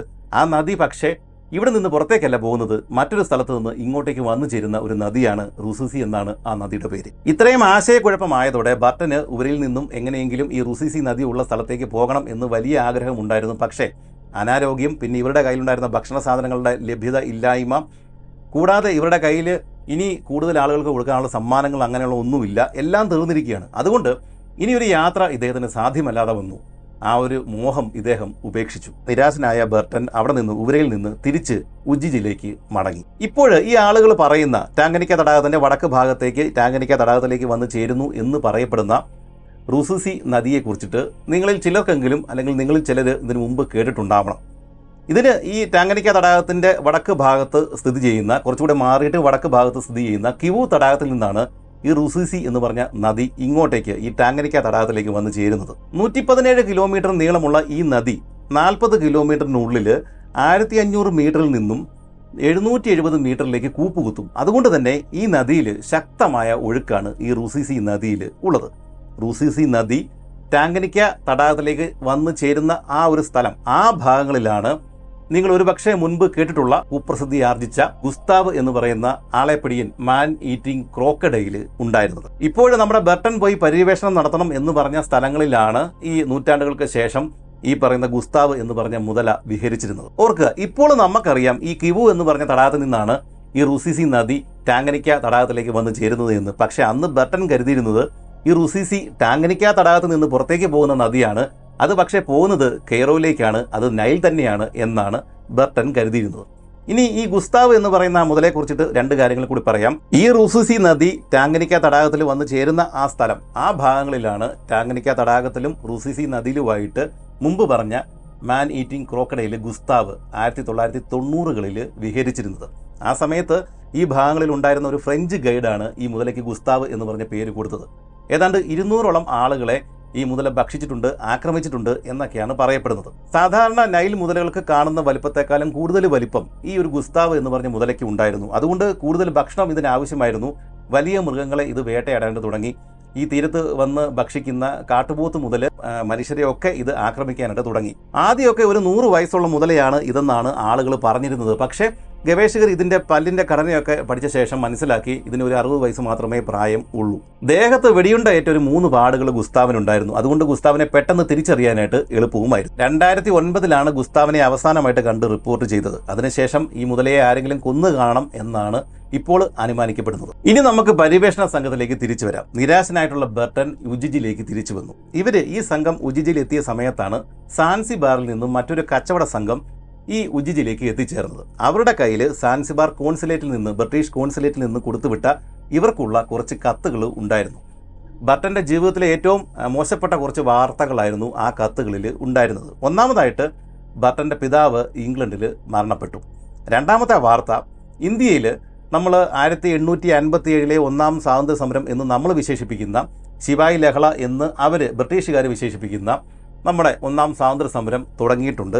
ആ ഒരു സ്വാതന്ത്ര്യ സമരത്തിനിടയ്ക്ക് ഇദ്ദേഹത്തിൻ്റെ സഹോദരനായിട്ടുള്ള എഡ്വേർഡ് ബർട്ടൺ കൊല്ലപ്പെട്ടു. ഇത്രയും വാർത്തകളാണ് ഇദ്ദേഹത്തിന് ഈ കത്തിലൂടെ കിട്ടിയത്. ഇന്ത്യക്കാർക്ക് തിരിച്ചറിവുണ്ടാവും എന്നും ഉടൻ തന്നെ ഇത്തരമൊരു കലാപം സ്വാതന്ത്ര്യ സമരം ഉണ്ടാവും എന്നും ബർട്ടൺ വർഷങ്ങൾക്ക് മുമ്പ് തൻ്റെ A pilgrimage to L Medina and Mecca എന്ന് പറഞ്ഞ പുസ്തകത്തിൽ എഴുതിയിട്ടുള്ളതാണ്. ഇംഗ്ലീഷുകാർ അത്ര ധൈര്യമുള്ള ആൾക്കാരൊന്നും അല്ല എന്നും തങ്ങൾ കരുതുന്ന പോലെ വലിയ സംസ്കാരമുള്ള ആളുകളോ വലിയ ആളുകളോ ഒന്നും അല്ല എന്നുള്ള കാര്യമൊക്കെ ഇന്ത്യയിലെ യുവ തലമുറ പെട്ടെന്ന് തന്നെ തിരിച്ചറിയും എന്നാണ് ബർട്ടൺ അതിൽ എഴുതിയിരിക്കുന്നത്. അങ്ങനെ തിരിച്ചറിഞ്ഞാൽ ഉടൻ തന്നെ ഇന്ത്യക്കാരെ ഈ അധിനിവേശക്കാരായിട്ടുള്ള ബ്രിട്ടീഷുകാരെ അവരുടെ മണ്ണിൽ നിന്ന് വേരോടെ പിഴുതെറിയും എന്നൊക്കെയാണ് ബർട്ടൺ തന്റെ പുസ്തകത്തിൽ എഴുതിയിരുന്നത്. പക്ഷേ ആ ഒരു കലാപത്തിൽ തന്റെ സഹോദരൻ കൊല്ലപ്പെടും എന്നുള്ള കാര്യം ബർട്ടൺ ഒരിക്കൽ പോലും ചിന്തിച്ചിട്ടുണ്ടാവില്ല. എന്താണെങ്കിലും തന്റെ സഹോദരന്റെയും അച്ഛന്റെയും മരണം ബർട്ടനെ വല്ലാതെ തകർത്ത് കളഞ്ഞു. ഇതിനു പുറമെയാണ് സാൻസിബാർ കോൺസുലേറ്റിലെ തന്റെ സുഹൃത്തായിട്ടുണ്ടായിരുന്ന ഹമ്മർട്ടൺ മരണപ്പെട്ട വിവരവും ഇദ്ദേഹം അറിയുന്നത്. അതോടുകൂടി സാൻസിബാറിൽ നിന്നും ഇനി ഇങ്ങോട്ടേക്ക് തനിക്കൊരു സഹായം എത്തില്ല എന്നുള്ള കാര്യം ബർട്ടൺ തിരിച്ചറിഞ്ഞു. ഇനി ഇവിടെ കിടന്നിട്ട് ഒരു കാര്യവുമില്ല, എങ്ങനെയും തിരിച്ചു പോകുക. ടാങ്കനിക്ക തടാകം സർവേ ചെയ്യാനും റുസിസി നദി വരെ പോയി നോക്കാനും ഇദ്ദേഹത്തിന് ഇനി കഴിയില്ല. ബർട്ടൺ ആകെ നിരാശനായി. അങ്ങനെ അവസാനം ബർട്ടനും സ്പെക്കയും ബോംബെയും അടങ്ങുന്ന ആ സംഘം ഈ ഉജിജിയിൽ നിന്നും, ടാങ്കനിക്ക തടാകത്തിന്റെ തീരത്തുള്ള ഉജിജിയിൽ നിന്നും തിരിച്ചു വന്ന വഴിയിലുണ്ടായിരുന്ന കസ എന്ന് പറഞ്ഞ ആ മുമ്പ് പറഞ്ഞ അറബ് പട്ടണം, അമീർ എന്ന് പറഞ്ഞ ഒരു ആളുണ്ടായിരുന്നല്ലോ ആ പട്ടണത്തിൽ, നിങ്ങൾ ഓർമ്മിക്കുന്നുണ്ടാവും. അദ്ദേഹമാണ് ഇവരോട് ഇത്രയും വലിയ തടാകങ്ങൾ 3 തടാകങ്ങൾ ഇവിടെ ഉണ്ട് എന്നുള്ള കാര്യമൊക്കെ പറഞ്ഞത്. ആ ഒരു പട്ടണത്തിലേക്ക്, അറബ് പട്ടണത്തിലേക്ക് ഇവർ തിരിച്ച് മടങ്ങി. കസ എന്ന് പറഞ്ഞ പട്ടണത്തിലേക്ക് അവർ മടങ്ങി. ഉജ്ജിയിൽ നിന്നും മടങ്ങുന്ന സമയത്ത് ബർട്ടൺ ഒന്ന് തിരിഞ്ഞു നോക്കി. അങ്ങകലെ ഈ ഇദ്ദേഹത്തിൻ്റെ കാഴ്ചയിൽ നിന്ന് മറഞ്ഞു പോകുന്ന ടാങ്കനിക്ക തടാകം. ഇദ്ദേഹത്തിൻ്റെ സ്വപ്നമായിരുന്നു ആ തടാകം. അത് പര്യവേഷണം നടത്തണം, സർവേ ചെയ്യണം, നൈലിൻ്റെ ഉത്ഭവം അതാണെന്ന് കണ്ടെത്തണം, തെളിയിക്കണം. ഇതൊക്കെയായിരുന്നു ബർട്ടൻ്റെ ഉദ്ദേശം. പക്ഷേ അങ്ങകലെ ഇദ്ദേഹത്തിൻ്റെ കണ്ണിൽ നിന്നും ഈ ഒരു തടാകം പതുക്കെ പതുക്കെ മറഞ്ഞു പോയിക്കൊണ്ടിരിക്കുകയാണ്. ഇനി ഒരിക്കലും താൻ ഈ കാഴ്ച കാണാൻ സാധ്യതയില്ല എന്ന് അദ്ദേഹത്തിന് അറിയാമായിരുന്നു. താൻ എന്തിനാണോ വന്നത് ആ ദൗത്യം പരാജയപ്പെട്ടിരിക്കുന്നു. നൈലിൻ്റെ ഉത്ഭവം ഇപ്പോഴും ഒരു മിത്തായി തന്നെ തുടരും. കെട്ടുകഥകൾ പ്രചരിപ്പിക്കുന്ന അനേകം പര്യവേഷകരുടെ കൂട്ടത്തിൽ എൻ്റെ പേരും വരും. അകലെ മങ്ങിത്തുടങ്ങിയ തടാകത്തിന്റെ കാഴ്ചയിലേക്ക് നോക്കി ബർട്ടൺ തന്റെ മനസ്സിൽ ഇങ്ങനെയൊക്കെ ആവാം വിചാരിച്ചത്. തന്റെ കയ്യിൽ തെളിവുകളൊന്നുമില്ല. പക്ഷെ ബർട്ടൺ തന്റെ മനസ്സിൽ ഇങ്ങനെയാണ് കരുതിയത്. ഇത് തന്നെയാണ്, ടാങ്കനിക്ക തടാകം തന്നെയാണ് നൈലിന്റെ ഉത്ഭവസ്ഥാനം. ഇവർ പറയുന്ന റുസിസി നദി നൈൽ തന്നെയാണ്. 1858 ജൂൺ മാസം 20-ാം തീയതിയാണ് ഇവർ തിരിച്ച് കസയിൽ എത്തിച്ചേർന്നത്. പക്ഷേ ഇങ്ങോട്ടുള്ള മാർഗ്ഗമധ്യേ സ്പെക്കെ ആകെ അസ്വസ്ഥനായിരുന്നു. ബർട്ടൺ എന്താണോ ചിന്തിച്ചത് അതിന് നേരെ ഓപ്പോസിറ്റാണ് ഇദ്ദേഹത്തിൻ്റെ മനസ്സിൽ ഉണ്ടായിരുന്നത്. അതായത് ടാങ്കനിക്ക തടാകത്തിലേക്ക് നദികൾ വന്നു ചേരുകയാണ്, റുസിസി പോലുള്ള നദികൾ വന്നു ചേരുകയാണ് ചെയ്യുന്നത്. ഇവിടെ നിന്ന് മറ്റൊരു നദിയും പുറത്തേക്ക് പോകുന്നില്ല. ഈ ബർട്ടൺ കരുതുന്നത് പോലെ റുസിസി നൈലൊന്നുമല്ല. ഇദ്ദേഹത്തിൻ്റെ മനസ്സിൽ മുമ്പ് അമീർ എന്ന് പറഞ്ഞ ആൾ പറഞ്ഞ ആ കാര്യങ്ങളായിരുന്നു. അതായത് ഈ തടാകത്തിന് വടക്ക് ഭാഗത്ത് ഇതിലും വലിയ ജലപ്പരപ്പുള്ള നയാൻസ എന്ന് പറഞ്ഞ മറ്റൊരു തടാകമുണ്ട് എന്നുള്ള കാര്യം അമീർ പറഞ്ഞിട്ടുള്ളതാണ്. ആ തടാകമാണ് ശരിക്കും നൈലിൻ്റെ ഉത്ഭവം എന്ന് തന്നെയാണ് ഇദ്ദേഹം ഈ സ്പെക്കെ ഇപ്പോൾ കരുതുന്നത്. ബർട്ടൺ ടാങ്കനിക്കയിൽ തന്നെ കടിച്ചു തൂങ്ങി കിടക്കട്ടെ, പക്ഷേ തന്റെ ലക്ഷ്യം നയാൻസയാണ്. എങ്ങനെയെങ്കിലും ഈ നയാൻസ വരെ പോയിട്ട് അത് തെളിയിക്കണം. സ്പെക്കെ ഇങ്ങനെയാണ് ചിന്തിച്ചത്. അതായത് ഈ കസയിൽ എത്തിച്ചേർന്ന ശേഷം എങ്ങനെയെങ്കിലും ഈ ബർട്ടനെ കൊണ്ട് സമ്മതിപ്പിച്ചിട്ട് താനും ബോംബെയും ഉൾപ്പെടുന്ന കുറച്ച് പേര് ഈ നയാൻസ തടാകത്തിലേക്ക് പോയിട്ട് ഇതൊന്ന് തെളിയിച്ചിട്ട് തിരിച്ചു വരണം. അങ്ങനെ വന്നു കഴിഞ്ഞാൽ ബർട്ടനേക്കാൾ മികച്ചവൻ താനാണ് എന്ന് തെളിയിക്കാനും പറ്റും. അനാരോഗ്യം മൂലം ആകെ അവശനായിട്ട് കിടക്കുന്ന ബർട്ടൺ എന്താണെങ്കിലും ഈ കസയിൽ നിന്ന് നയാൻസിലേക്ക് വരാനായിട്ട് യാതൊരു സാധ്യതയുമില്ല. അതുകൊണ്ട് ഈ എക്സ്പെഡീഷൻ അങ്ങോട്ടേക്കുള്ള പോക്ക് തനിക്ക് ഒറ്റയ്ക്ക് ബോംബെയുടെ കൂട്ടത്തിൽ ചെയ്യാനും പറ്റും, പേര് തൻ്റെ കയ്യിലിരിക്കുകയും ചെയ്യും. ഇത്രയും കാര്യങ്ങൾ മനസ്സിൽ വെച്ചുകൊണ്ട് സ്പെക്കെ ഈ പോകുന്ന വഴി മുഴുവൻ ബർട്ടനോട് തന്നെ എങ്ങനെയെങ്കിലും ഈ കസയിൽ ചെന്നിട്ട് ഈ ഒരു നയാൻസ തടാകത്തിലേക്ക് തന്നെ വിടണം എന്നുള്ള ആവശ്യം നിരന്തരമായിട്ട് പറഞ്ഞുകൊണ്ടേയിരുന്നു. അവസാനം ശല്യം സഹിക്കുക വയ്യാതെ ബർട്ടൺ പറഞ്ഞു, ഏതായാലും ബർട്ടന് ആരോഗ്യമില്ല, താൻ കസയിൽ കിടക്കാം, നിങ്ങൾ പോയിട്ട് ഈ സ്പെക്കയും ബോംബെയും ബാക്കി ചിലരെയും കൂട്ടിയിട്ട് നിങ്ങൾ പോയിട്ട് ഈ നയാൻസ വരെ പോയിട്ട് തിരിച്ചു പോവാം. ആ ഒരു സമയം വരെയും താൻ ഈ കസയിൽ കിടന്നിട്ട് തൻ്റെ ആരോഗ്യം നന്നാക്കിയെടുക്കാം.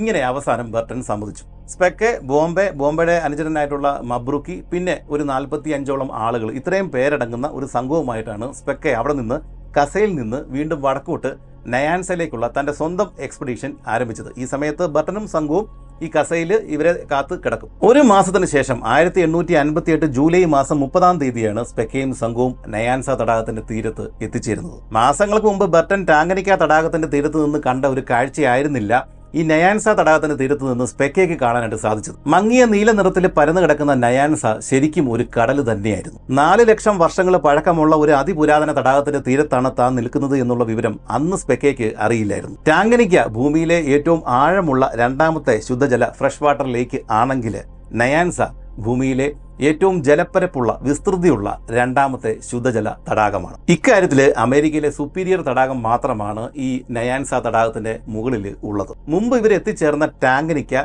വീതി കുറഞ്ഞിട്ട് നീളത്തിൽ കിടക്കുന്ന, നമ്മുടെ കേരളം പോലെ നീളത്തിൽ കിടക്കുന്ന ഒരു തടാകമാണ്. പക്ഷേ വീതി കുറവാണ്, നീളം കൂടുതലാണ്, ആഴം കൂടുതലാണ്. 1500 മീറ്റർ വരെയാണ് ഈ ടാങ്കനിക്ക തടാകത്തിന്റെ താഴ്ച. എന്നാൽ നയാൻസ ആവട്ടെ ഇതിന് നേരെ വിപരീതമാണ്. നയാൻസ ആഴക്കുറവുള്ള എന്നാൽ ഈ ജലപ്പരപ്പ് കൂടുതലുള്ള വിസ്തൃതിയുള്ള ഒരു തടാകമാണ്. കൂടി വന്നാൽ 80 മീറ്ററാണ് ഈ നയാൻസ തടാകത്തിന്റെ താഴ്ച. 200-ൽ കൂടുതൽ മത്സ്യജാതികൾ വിഹരിക്കുന്ന ഈ നയാൻസ തടാകത്തിൽ ആയിരക്കണക്കിന് ചെറുതും വലുതുമായിട്ടുള്ള ദ്വീപുകളും ഉണ്ട്. 4 ലക്ഷം വർഷങ്ങൾക്ക് മുമ്പ് രൂപപ്പെട്ട ഈ നയാൻസ തടാകം ഇതിനോടകം 3 തവണയെങ്കിലും പൂർണ്ണമായിട്ടും വറ്റിപ്പോയിട്ടുണ്ടാവാം എന്നാണ് പഠനങ്ങൾ തെളിയിക്കുന്നത്. 17,300 വർഷങ്ങൾക്ക് മുമ്പാണ് അവസാനമായിട്ട് നയാൻസ തടാകം വറ്റി വരേണ്ടത്. 14,000 വർഷങ്ങൾക്ക് മുമ്പാണ് ഈ ഒരു തടാകത്തിലേക്ക് വീണ്ടും ജലം വന്ന് നിറഞ്ഞ് ഈ ഒരു പരുവത്തിൽ ആയിത്തീർന്നത്. അങ്ങനെ ടാങ്കനിക്ക തടാകത്തിന്റെ ആദ്യ ദർശനം കിട്ടിയത് ബർട്ടൻ ആണെങ്കിൽ നയാൻസ തടാക തീരത്ത് ആദ്യമെത്തിയ യൂറോപ്യൻ എന്ന് പറഞ്ഞ പേര് സ്പെക്കയ്ക്ക് ലഭിച്ചു. നയാൻസയുടെ അതിവിശാലമായ ജലപ്പരപ്പ് വിസ്തൃതി കണ്ട് അന്തം വിട്ടുപോയ സ്പെക്കെ ബോംബെയോട് പറഞ്ഞു, തീർച്ചയായിട്ടും ഈ ഒരു തടാകം തന്നെയാണ് നൈലിന് ജന്മം കൊടുക്കുന്നത്. പാപ്പിറസ് ചതുപ്പുകളും നിത്യഹരിത വനങ്ങളും 100 കണക്കിന് കുന്നുകളും മഴക്കാടുകളുമാണ് ഈ നയാൻസ തടാകത്തിന്റെ തീരങ്ങളിൽ ഉള്ളത്. മുമ്പ് പറഞ്ഞതുപോലെ കണ്ണിന് കുളിർമയേകുന്ന ഈ ഒരു കാഴ്ച കണ്ട് അന്തം വിട്ടുപോയതുകൊണ്ടാണ് സ്പെക്കെ ഉറപ്പായിട്ടും തന്റെ മനസ്സിൽ കരുതിയത് ഇത് തന്നെയാണ് നൈലിന്റെ ഉത്ഭവസ്ഥാനം. പക്ഷേ ഇതൊന്നും തെളിയിക്കാനായിട്ട് സ്പെക്കയുടെ കയ്യിൽ യാതൊരു തെളിവുകളും ഇല്ലായിരുന്നു എന്നതാണ് സത്യം. സ്പെക്കയ്ക്ക് തോന്നി ഇത് തന്നെയാണ് നൈലിന്റെ ഉത്ഭവസ്ഥാനം, അത്രയേ ഉള്ളൂ. ഇതേ പ്രശ്നം തന്നെയാണ് ടാങ്കനിക്ക തടാകത്തിന്റെ കാര്യത്തിൽ ബർട്ടനും അനുഭവിക്കുന്നത്. 2 പേർക്കും തെളിവുകളില്ല. ഒരാൾ ടാങ്കനിക്ക തടാകമാണ് നൈലിന്റെ പ്രഭവ കേന്ദ്രം എന്ന് പറയുന്നു, മറ്റേയാള് ഈ കാണുന്ന നയാൻസ തടാകമാണ് നൈലിനെ പ്രസവിക്കുന്നത് എന്ന് പറയുന്നു. 2 പേരുടെ കയ്യിലും വ്യക്തമായ തെളിവുകളില്ല. നയാൻസ തടാകത്തിന്റെ തീരത്ത് 3 ദിവസങ്ങൾ ചെലവഴിച്ച ശേഷമാണ് സ്പെക്കെ തിരിച്ച് കസയിൽ എത്തിച്ചേർന്നത്. പക്ഷേ ആ യാത്രയിലുടനീളം ഇദ്ദേഹത്തിന്റെ മനസ്സിൽ ഈ നയാൻസ തടാകം തന്നെയായിരുന്നു. എൻ്റെ തടാകം എന്നൊക്കെയാണ്, മൈ ലേക്ക് എന്നൊക്കെയാണ് ഇദ്ദേഹത്തിന്റെ പുസ്തകത്തിൽ പലപ്പോഴും ഈ നയാൻസ തടാകത്തെക്കുറിച്ച് ഇദ്ദേഹം വിശേഷിപ്പിക്കുന്നത്. ടാങ്കനിക്ക ബർട്ടൻ്റെതായിട്ട് ഇദ്ദേഹം എഴുതി കൊടുത്തു. അങ്ങനെയാണെങ്കിൽ നയാൻസ എൻ്റേതാണ്. അങ്ങനെ കസയിൽ തിരിച്ചെത്തിയ ഈ സ്പെക്കയും അവിടെ ഉണ്ടായിരുന്ന ബർട്ടനും തമ്മിൽ പിന്നീട് വർഷങ്ങളോളം നീണ്ടുനിന്ന വലിയൊരു യുദ്ധത്തിനാണ് തുടക്കം കുറിച്ചത്. മുമ്പ് പറഞ്ഞ ഈ നൈലിന്റെ ഉത്ഭവ കേന്ദ്രം ഏത് തടാകമാണ് എന്നുള്ള കാര്യത്തിൽ നിങ്ങൾ വരാതിരുന്നത് വലിയ മോശമായിപ്പോയി എന്നൊക്കെ പറഞ്ഞുകൊണ്ടാണ് ബർട്ടനോട് ഈ സ്പെക്കെ സംഭാഷണം ആരംഭിച്ചത്. നൈലിന്റെ ഉത്ഭവ കേന്ദ്രം അവസാനം ഞാൻ കണ്ടെത്തിയിരിക്കുന്നു എന്നൊക്കെ വലിയ വായിൽ ഇദ്ദേഹം ബർട്ടനോട് പറഞ്ഞു. എന്നാൽ നയാൻസ തടാകത്തിൽ നിന്നാണ് നൈൽ ഉത്ഭവിക്കുന്നത് എന്നുള്ള ഈ സ്പെക്കയുടെ വാദം ബർട്ടൻ ഒരു തരത്തിലും സമ്മതിച്ചു കൊടുത്തില്ല. അവന്റെ വാദങ്ങളെല്ലാം ദുർബലമാണ്. നൈല് പുറത്തേക്ക് ഒഴുകുന്നത്, നയാൻസയിൽ നിന്ന് പുറത്തേക്ക് ഒഴുകുന്നത് അവൻ നേരിട്ട് കണ്ടിട്ടില്ല. ഇങ്ങനെയൊക്കെയാണ് ബർട്ടൻ തന്റെ ഡയറിയിൽ കുറിച്ചത്. വെറും 3 ദിവസങ്ങൾ മാത്രം അതിവിശാലമായിട്ടുള്ള ഈ നയാൻസ തടാകത്തിന്റെ തീരത്ത് ചെലവഴിച്ച ഒരാൾക്ക് ഇതാണ് നൈലിനെ പ്രസവിക്കുന്നത് എന്ന് പറയാനായിട്ട് എങ്ങനെ സാധിക്കും? അറബിക്കോ സ്വാഹിലിയോ അറിവില്ലാത്ത ജാക്ക് എന്നാണ് ഈ ബർട്ടൻ ഈ സ്പെക്കയെ വിളിച്ചിരുന്നത്. ഇങ്ങനെ ഈ 2 ഭാഷകളും അറിവില്ലാത്ത ജാക്ക് എല്ലാ കാര്യത്തിനും ബോംബെയാണ് ആശ്രയിക്കുന്നത്. ബോംബെ പറയുന്ന ഹിന്ദി ശരിക്കു പോലും മനസ്സിലാക്കാനായിട്ട് ഈ ജാക്കിന് സാധിക്കുന്നില്ല. അതുകൊണ്ട് ഏത് നദിയാണ്, എങ്ങോട്ടാണ് ഒഴുകുന്നത്, ഇങ്ങനെയുള്ള കാര്യങ്ങളെല്ലാം ഈ സ്പെക്കെ തെറ്റായിട്ടാണ് ധരിച്ചു വെച്ചിരിക്കുന്നത്. അതുകൊണ്ടാണ് ഇവന് ഇങ്ങനെയൊക്കെ പുലമ്പുന്നത്. ബർട്ടൻ ഇത്തരത്തിൽ മറ്റുള്ളവരോട് പറയുന്നത് കേട്ട ഈ സ്പെക്കെ കോപിഷ്ഠനായി. നൈലിന്റെ ഉത്ഭവം കണ്ടെത്തിയത് അയാളാണെന്ന് വരുത്തി തീർക്കാനും അയാൾ പറയുന്നതാണ് ശരി എന്ന് സ്ഥാപിക്കാനും വേണ്ടിയിട്ടാണ് അയാൾ ഇങ്ങനെയൊക്കെ പറയുന്നത്. സ്പെക്കയും വിട്ടുകൊടുത്തില്ല. അങ്ങനെ നീണ്ട തർക്കങ്ങൾക്കൊടുവിൽ അവിടെ നിന്ന് തിരിച്ച് പോകാനായിട്ട്, ഈ കസയിൽ നിന്ന് തിരിച്ച് സാൻസിബാറിലേക്ക് പോകാനായിട്ട് അവർ തീരുമാനമെടുത്തു. പക്ഷേ ഈ പോകുന്ന വഴി മുഴുവനും ഇവർ അങ്ങോട്ടും ഇങ്ങോട്ടും ഈ കാര്യങ്ങൾ സ്ഥാപിക്കാനായിട്ടാണ് ശ്രമിച്ചുകൊണ്ടിരുന്നത്. തിരിച്ചു വരുന്ന വഴിയിൽ സ്പെക്കെ വീണ്ടും പനി പിടിച്ചിട്ട് രോഗം ബാധിച്ചിട്ട് കിടപ്പിലായി. പക്ഷേ സ്പെക്കയുടെ അസാധാരണ അടുപ്പം ഉണ്ടായിരുന്ന ഈ ബോംബെ ഇദ്ദേഹത്തിന്റെ കൂട്ടത്തിൽ തന്നെ ഉണ്ടായിരുന്നു. നാട്ടുമരുന്നുകളൊക്കെ കൊടുത്തിട്ട് ഇദ്ദേഹത്തെ ശുശ്രൂഷിക്കാനായിട്ട് ഈ ബോംബെ എപ്പോഴും സ്പെക്കയുടെ കൂട്ടത്തിൽ തന്നെ ഉണ്ടായിരുന്നു. മുമ്പ് ബർട്ടന് അസുഖം വന്നപ്പോൾ സ്പെക്കെ എന്താണോ ചെയ്തത് അതുപോലെ തന്നെ ബർട്ടനും ഈ സ്പെക്കയ്ക്ക് വയ്യാതെ വന്ന സമയത്ത് ഈ യാത്രയ്ക്കിടയിൽ സ്പെക്കയുടെ കൂട്ടത്തിൽ വന്നിരിക്കുകയും സംസാരിക്കുകയും ഒക്കെ ചെയ്തു. അങ്ങനെ 1-2 ആഴ്ചകൾക്കകത്ത് ഈ സ്പെക്കെ സുഖപ്പെടുകയും ചെയ്തു. അവസാനം 1859 ഫെബ്രുവരി 2-ന് അവർ വീണ്ടും അറബിക്കടലിന്റെ തീരങ്ങളിൽ എത്തിച്ചേർന്നു. ആ സമയത്ത് ഇവർ എത്തിച്ചേർന്ന തീരങ്ങളിലും സാൻസിബാറിലും ഒക്കെ കോളറ പടർന്നു പിടിച്ച് കിടക്കുന്ന ഒരു സമയമായിരുന്നു. ദിവസം 200 ആളുകൾ എന്ന രീതിയിലാണ് ആ സമയത്ത് അവിടെ മരണപ്പെട്ടുകൊണ്ടിരുന്നത്. അതുകൊണ്ട് ഇവരുടെ യാത്ര വളരെയധികം താമസിക്കുകയും ചെയ്തു. തീരത്തെത്തിയിട്ട് വീണ്ടും 1 മാസത്തിന് ശേഷമാണ് ഇവർക്ക് സാൻസിബാറിൽ കാലുകുത്താനായത്. സാൻസിബാറിൽ ബ്രിട്ടീഷ് കോൺസുലേറ്റിൽ മരിച്ചുപോയ ഇദ്ദേഹത്തിന്റെ സുഹൃത്ത്, ഈ ബർട്ടന്റെ സുഹൃത്തായിട്ടുള്ള ഹമർട്ടിന് പകരം ഇപ്പോഴുള്ളത് ബർട്ടന്റെ കൊടിയ ശത്രുവായിട്ടുള്ള റിഗ്ബി എന്ന് പറഞ്ഞ പേരുള്ള ഒരാളാണ്. അയാൾ ഇത്രയും വലിയ യാത്രയൊക്കെ നടത്തിയിട്ട് ഇവിടെ എത്തിച്ചേർന്ന ബർട്ടനോട് യാതൊരുവിധ അടുപ്പം കാണിച്ചില്ല എന്ന് മാത്രവുമല്ല, സ്പെക്കയോട് കൂടുതൽ സമയം മിണ്ടാനായിട്ട് ഇദ്ദേഹം സമയം കണ്ടെത്തുകയും ചെയ്തു. 2 ആഴ്ച കാലമാണ് ഇവർ ഈ സാൻസിബാറിലെ ബ്രിട്ടീഷ് കോൺസുലേറ്റിൽ കഴിഞ്ഞുകൂടിയത്.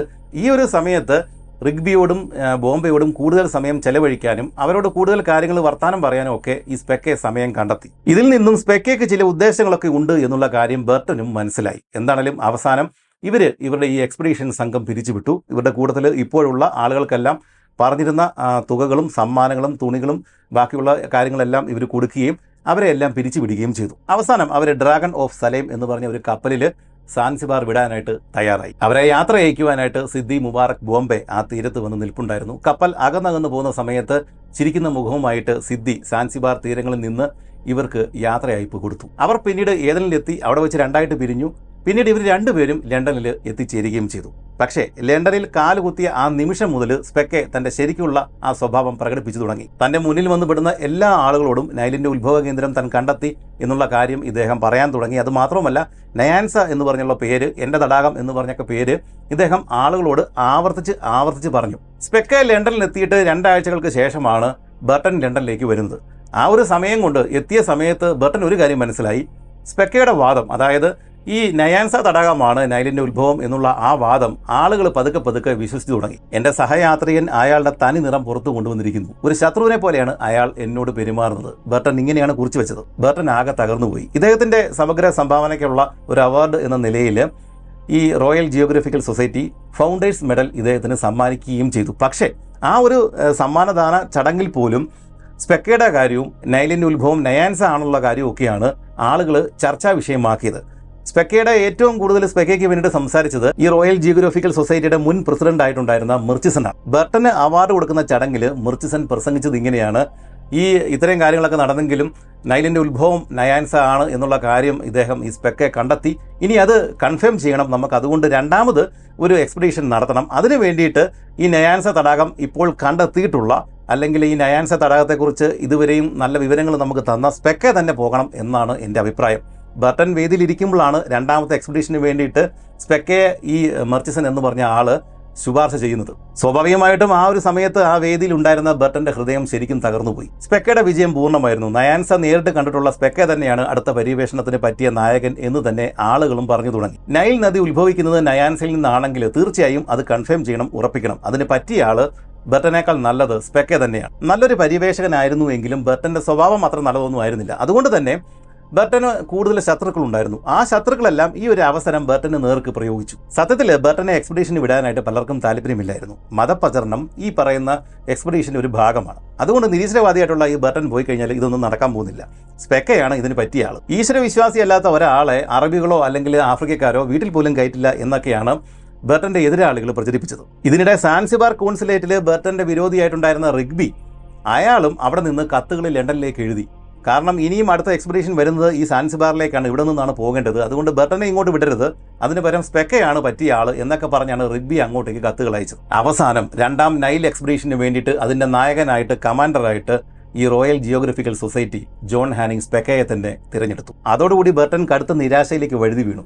എന്തിനും കൂടെ ഉണ്ടായിരുന്ന ഭാര്യ ഇസബൽ മാത്രമായിരുന്നു ബർട്ടന്റെ ഏക ആശ്വാസം. സ്വന്തം നിലയ്ക്ക് ഒരു എക്സ്പെഡീഷന് വേണ്ടിയിട്ട് ബർട്ടൻ ശ്രമിച്ചെങ്കിലും അനാരോഗ്യം, പണത്തിന്റെ കുറവ് ഇതൊന്നും കാരണം അദ്ദേഹത്തിന് അതും നടന്നില്ല. അങ്ങനെ ബർട്ടന്റെ മുകളിൽ പരിപൂർണ്ണ വിജയം നേടിയ സ്പെക്കെ തന്റെ 2ാം നൈൽ എക്സ്പെഡീഷനുള്ള യാത്രയ്ക്കുള്ള തയ്യാറെടുപ്പുകൾ ആരംഭിച്ചു. ഇപ്രാവശ്യം സ്പെക്കെ നയിക്കുന്ന ഈ 2ാം നൈൽ എക്സ്പെഡീഷനിൽ സ്പെക്കയ്ക്ക് ശേഷം 2ാം കമാൻഡറായിട്ട് ചാർജ് എടുത്തിരിക്കുന്നത് കേണൽ ജെയിംസ് അഗസ്റ്റസ് ഗ്രാൻഡ് ആണ്. ഇദ്ദേഹം നമ്മുടെ 1ാം സ്വാതന്ത്ര്യ സമര കാലത്ത് ഇന്ത്യയിൽ ഈസ്റ്റ് ഇന്ത്യ കമ്പനിക്ക് വേണ്ടിയിട്ട് ജോലിയിൽ ഉണ്ടായിരുന്ന ഒരാളാണ്. ആ സമയത്ത് നമ്മുടെ ആളുകളുടെ കയ്യിൽ നിന്നും കണക്കിന് തല്ല് ഇദ്ദേഹത്തിന് കിട്ടിയിട്ടുണ്ട്. ഒരു സാഹസികനും യാത്ര ഇഷ്ടപ്പെടുന്ന ഒരാളൊക്കെ ആയിരുന്ന ഈ ഗ്രാൻഡ് തല്ല് കിട്ടിയതോടെ ഒരു കാര്യം തീരുമാനിച്ചു: ഇതല്ല തൻ്റെ പണി, തനിക്ക് യാത്രയാണ് പറ്റിയ പണി എന്ന് മനസ്സിലാക്കി. ആ സമയത്താണ് ഇദ്ദേഹത്തിൻ്റെ സുഹൃത്തായിട്ടുള്ള സ്പെക്കെ ഈ ഒരു എക്സ്പെഡീഷന് വേണ്ടിയിട്ട് ഇദ്ദേഹത്തെ ക്ഷണിക്കുന്നത്. അതോടുകൂടിയിട്ട് ഇദ്ദേഹം അവിടെ നിന്ന്, ഇന്ത്യയിൽ നിന്ന് ഇട്ടെറിഞ്ഞ് നേരെ ഈ സ്പെക്കയുടെ അരികിലേക്ക് ലണ്ടനിലേക്ക് വരികയും ചെയ്തു. എന്തുകൊണ്ടും സ്പെക്കയ്ക്ക് പറ്റിയ ആൾ തന്നെയായിരുന്നു ഗ്രാൻഡ്. 1ാം നൈൽ എക്സ്പെഡീഷന്റെ സമയത്ത് തൻ്റെ കമാൻഡറായിട്ടുണ്ടായിരുന്ന ബർട്ടനുമായിട്ട് നിരന്തര കലഹത്തിലായിരുന്നല്ലോ ഈ സ്പെക്കെ. പക്ഷേ ഗ്രാൻഡ് ആവട്ടെ തൻ്റെ കമാൻഡറായിട്ടുള്ള സ്പെക്കയായിട്ട് വലിയ സൗഹൃദത്തിലാണ്. സ്പെക്കെ പറയുന്ന എന്ത് കാര്യവും ഇദ്ദേഹം അനുസരിക്കാനായിട്ട് തയ്യാറുമാണ്. അങ്ങനെ ഇദ്ദേഹത്തിന് പറ്റിയൊരു കൂട്ടായിരുന്നു ഈ കേണൽ ജെയിംസ് അഗസ്റ്റസ് ഗ്രാന്റ്. അങ്ങനെ അവസാനം 1860 ഏപ്രിൽ മാസം 27-ാം തീയതി സ്പെക്കെയും ഗ്രാൻഡും ലണ്ടൻ വിട്ടു. സ്പെക്കെ കഴിഞ്ഞ തവണ സാൻസിബാർ തീരങ്ങൾ വിട്ടപ്പോൾ കണ്ട അവസാനത്തെ കാഴ്ച തന്നെയാണ് ഇപ്പോഴും ഇങ്ങോട്ടേക്ക് രണ്ടാമത് ഈ സാൻസിബാർ ദ്വീപിലേക്ക് വന്നപ്പോൾ ആദ്യമായിട്ട് കണ്ടത്. സിദ്ദി മുബാറക് ബോംബെ. അതുപോലെ തന്നെ ബ്രിട്ടീഷ് കോൺസുലേറ്റിൽ ബർട്ടന്റെ ശത്രുവും ഇപ്പോഴും സ്പെക്കയുടെ സുഹൃത്തുമായിട്ട് മാറിയിട്ടുള്ള റിഗ്ബിയും ഇവരെ നോക്കിയിരിപ്പുണ്ടായിരുന്നു. ഇവിടെ വെച്ചാണ് ഈ റിഗ്ബി സ്പെക്കയ്ക്ക് ഒരു മാപ്പ് കൈമാറുന്നത്, ഒരു ഭൂപടം. ഈ ഭൂപടത്തെ ചൊല്ലി അന്നും ഇന്നും തർക്കങ്ങളും നിലവിലുള്ളതാണ്. പക്ഷേ അതെന്താണ് എന്ന് ഞാൻ നിങ്ങളോട് പറയാം. ഫ്രാൻസിസ് വിൽഫോർഡ് എന്ന് പറഞ്ഞ ഒരാൾ നിർമ്മിച്ച ആഫ്രിക്കയുടെ പ്രത്യേകിച്ച് നൈലിന്റെ ഭാഗങ്ങൾ രേഖപ്പെടുത്തിയിരിക്കുന്ന ഒരു ഭൂപടമായിരുന്നു റിഗ്ബി ഈ സ്പെക്കയ്ക്ക് ഇപ്പോൾ കൈമാറിയത്. ഇത് നിർമ്മിച്ച ഫ്രാൻസിസ് വിൽഫോർഡ് ഏതാണ്ട് 40 വർഷക്കാലം ഇന്ത്യയിൽ ഉണ്ടായിരുന്ന ഒരാളാണ്.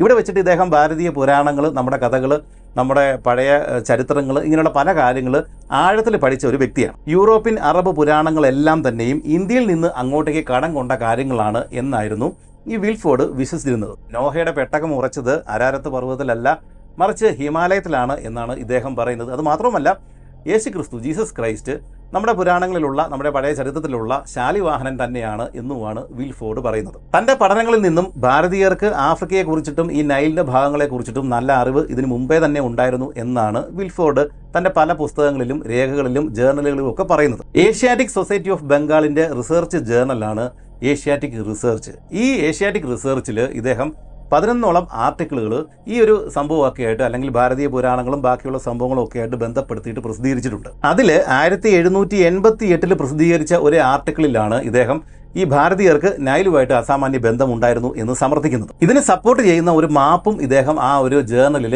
അന്ന് പ്രസിദ്ധീകരിച്ചിട്ടുണ്ടായിരുന്നു.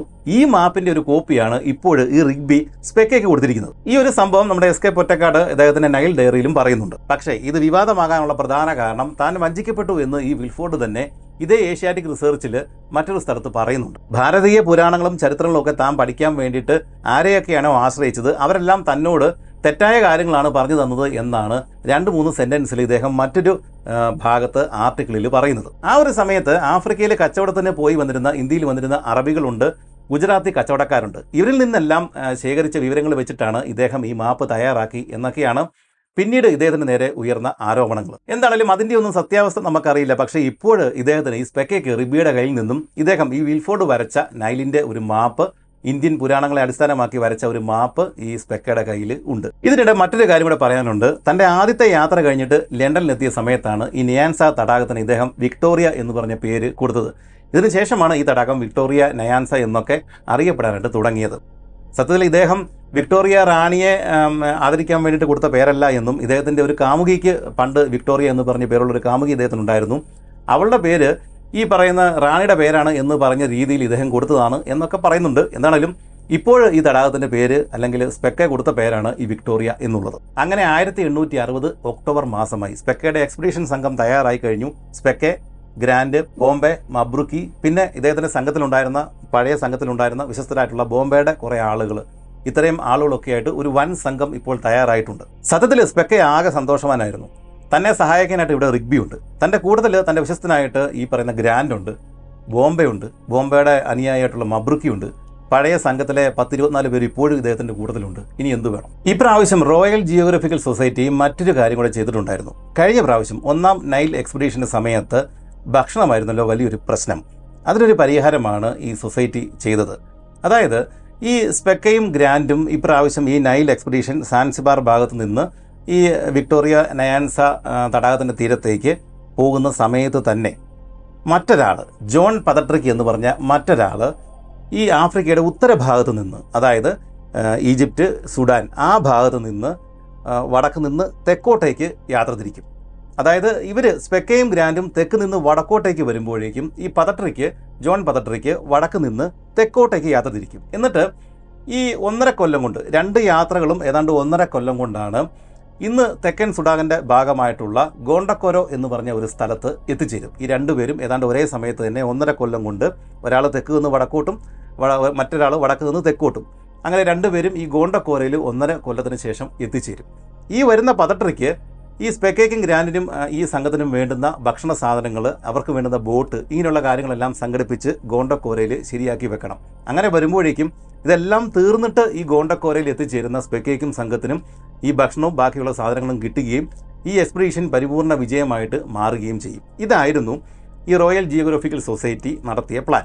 അങ്ങനെ 1860 ഒക്ടോബർ മാസം 2-ാം തീയതി സ്പെക്കെ, ഗ്രാൻഡ്, ബോംബെ, മബുർക്കി ഇങ്ങനെയുള്ള ആളുകളെല്ലാം ഉൾപ്പെടുന്ന ആ ഒരു വലിയ സംഘം, ഇവരുടെ കൂട്ടത്തിൽ പഴയ കാരവൻ ലീഡർ സയ്യിദ് ബിൻ സലീമും ഒക്കെ ഉണ്ട്. അങ്ങനെ ആ ഒരു സംഘം അവിടെ നിന്ന് സാൻസിബാറിൽ നിന്നും യാത്ര തിരിച്ചു. മുമ്പ് ബർട്ടനുമായിട്ട് പോയപ്പോൾ ഇവർ ആദ്യം എത്തിച്ചേർന്ന ആ അറബ് ട്രേഡ് സെന്റർ കസെ, ഇന്ന് തബോറ എന്ന് വിളിക്കപ്പെടുന്ന കസെ എന്ന് പറഞ്ഞ അതേ സ്ഥലം തന്നെയായിരുന്നു ഇവരുടെയും ഉദ്ദേശം. ഏതാണ്ട് അതേ റൂട്ടിൽ കൂടെ തന്നെയാണ് ഇവരുടെ യാത്രയും മുമ്പോട്ട് പോകുന്നത്. തുടക്കത്തിൽ 200 പേരുള്ള ഒരു വലിയ സംഘമായിട്ടൊക്കെയാണ് ഇവർ യാത്ര തുടങ്ങിയതെങ്കിലും ഈ അറബ് സ്റ്റേഷൻ കസയിൽ എത്തിച്ചേർന്നപ്പോഴേക്കും 240 മാറിയിട്ടുണ്ടായിരുന്നു. മുൻപ് ബർട്ടനുമായിട്ട് യാത്ര ചെയ്തപ്പോൾ സംഭവിച്ചത് തന്നെയാണ് ഇവിടെയും സംഭവിച്ചത്. ചുമട്ടുകാർ അവരുടെ കയ്യിലുള്ള സാധനങ്ങൾ ഉൾപ്പെടെ അങ്ങ് മുങ്ങി. അതുകൊണ്ട് ഇവരുടെ കയ്യിൽ ഭക്ഷണത്തിനും ബാക്കിയുള്ള സാധനങ്ങൾക്കും ആളുകൾക്കും കുറവുണ്ടായി. പക്ഷേ നല്ല വേട്ടക്കാരായിട്ടുണ്ടായിരുന്ന സ്പെക്കെ, ഗ്രാൻഡ് ആളുകളെ പട്ടിണിക്കിടാനായിട്ട് സമ്മതിച്ചില്ല. ഇവർ എല്ലാ ദിവസവും തന്നെ വേട്ടയ്ക്ക് ഇറങ്ങുമായിരുന്നു. ആളുകളോട് പരുക്കനായിട്ട് പെരുമാറുന്നുണ്ട് എന്നായിരുന്നു ബർട്ടന്റെ മേളിൽ സ്പെക്കെ ഉന്നയിച്ചിരുന്ന പ്രധാന പ്രശ്നം. എന്നാൽ ഇപ്പോഴും സ്പെക്കെ ഇതേ രീതിയിൽ തന്നെയാണ് ബാക്കിയുള്ള ആളുകളോട് പെരുമാറുന്നത്. താൻ എക്സ്പെഡീഷൻ കമാൻഡറായി കഴിഞ്ഞപ്പോഴേക്കും ബർട്ടനേക്കാൾ വഷളായി മാറി സ്പെക്കെ. എന്തിന് ഈ സിദ്ദി മുബാറക്ക് ബോംബെയോട് പോലും ഇദ്ദേഹം വളരെ മോശമായിട്ട് പെരുമാറുകയും അവനെ ഒരു തവണ അടിക്കുക വരികയും ചെയ്തു. പക്ഷേ ഈ സ്പെക്കെ അതിരറ്റ് സ്നേഹിച്ചിരുന്ന ബോംബെ ഇദ്ദേഹത്തിന്റെ സ്വഭാവം ഇങ്ങനെയാണ് എന്ന് മനസ്സിലാക്കിയിട്ടുള്ള ഒരാളായിരുന്നു. അതുകൊണ്ട് തന്നെ കുറച്ച് കഴിഞ്ഞപ്പോഴേക്കും ഈ ബോംബെ ഇദ്ദേഹത്തിന് എതിരെ പ്രതികരിച്ചൊന്നുമില്ല. പക്ഷേ കുറച്ച് കഴിഞ്ഞപ്പോഴേക്കും ഈ സ്പെക്കെ തന്നെ ഈ ബോംബെയുടെ അരികിൽ വരികയും മാപ്പ് പറയുകയും ഇവർ വീണ്ടും സൗഹൃദത്തിലാകുകയും ചെയ്തു. ഇത് പലതവണ ആവർത്തിക്കുന്നുണ്ട്. മുമ്പ് നമ്മൾ പറഞ്ഞതുപോലെ തന്നെ എല്ലാ ദിവസവും മാപ്പിംഗ്, സർവേ അങ്ങനെയുള്ള ഗവേഷണ കാര്യങ്ങളെല്ലാം നടത്തി തന്നെയാണ് ഈ ഒരു സംഘം മുന്നോട്ട് നീങ്ങുന്നത്. ലാൻഡ് മാർക്കുകൾ രേഖപ്പെടുത്തുക, വഴി, സ്ഥലം, കാലാവസ്ഥ ഇങ്ങനെയുള്ള കാര്യങ്ങൾ, ഇതിന്റെ ഉയരം, താഴ്ച ഇങ്ങനെയുള്ള എല്ലാ കാര്യങ്ങളും സർവേ ചെയ്ത് മാപ്പ് ചെയ്താണ് സ്പെക്കെ മുന്നോട്ട് നീങ്ങുന്നത്. സ്പെക്കെ അന്ന് രേഖപ്പെടുത്തി വെച്ച പല കാര്യങ്ങളും പിന്നീട് നമുക്ക് വളരെയധികം പ്രയോജനം ചെയ്തിട്ടുമുണ്ട്. സ്പെക്കെ ഇങ്ങനെയുള്ള കാര്യങ്ങളെല്ലാം ചെയ്യുന്ന സമയത്ത് grand botanical collection, specimen collection ഇങ്ങനെയുള്ള കാര്യങ്ങൾ, സസ്യങ്ങൾ, മൃഗങ്ങളെ വെടിവെച്ച് വന്നിട്ട് അതിന്റെ സ്റ്റഫൊക്കെ ശേഖരിച്ച് വെക്കുക, അങ്ങനെയുള്ള കാര്യങ്ങളൊക്കെയായിരുന്നു ഈ ഗ്രാൻഡ് ചെയ്തുകൊണ്ടിരുന്നത്. ഗ്രാൻഡ് തൻ്റെ മുന്നിൽ വന്ന് വിടുന്ന ഏത് പുതിയ മൃഗത്തിൻ്റെയും സസ്യത്തിൻ്റെയും കാര്യങ്ങൾ ഡീറ്റെയിൽ ആയിട്ട് തൻ്റെ നോട്ട് ബുക്കിൽ എഴുതി വെക്കുകയും അതിൻ്റെ എല്ലാം പടങ്ങൾ വരയ്ക്കുകയും ചെയ്തിരുന്നു. ആഫ്രിക്കയിൽ ഇപ്പോഴുള്ള ഗ്രാൻഡ് ഗസൽ എന്ന് പറയുന്ന ആൻറ്റിലോപ്പ്, അതിൻ്റെ പേര്, ആ ഗ്രാൻഡ് ഗസൽ എന്ന് പറഞ്ഞ പേര് ഇദ്ദേഹത്തിൻ്റെ പേരിൽ നിന്നാണ് ഉണ്ടായിട്ടുള്ളത്. നമ്മൾ മുമ്പ് പറഞ്ഞല്ലോ, ഈ ആളുകൾ ചുമട്ടുകാർ ഇവിടെ നിന്ന് വിട്ടു പോകുന്നുണ്ട്. അതുകൊണ്ട് തന്നെ ഇവർക്ക് ഈ ചുമക്കാൻ ആളില്ല, ഭക്ഷണത്തിന് നന്നായി കുറവുണ്ട്.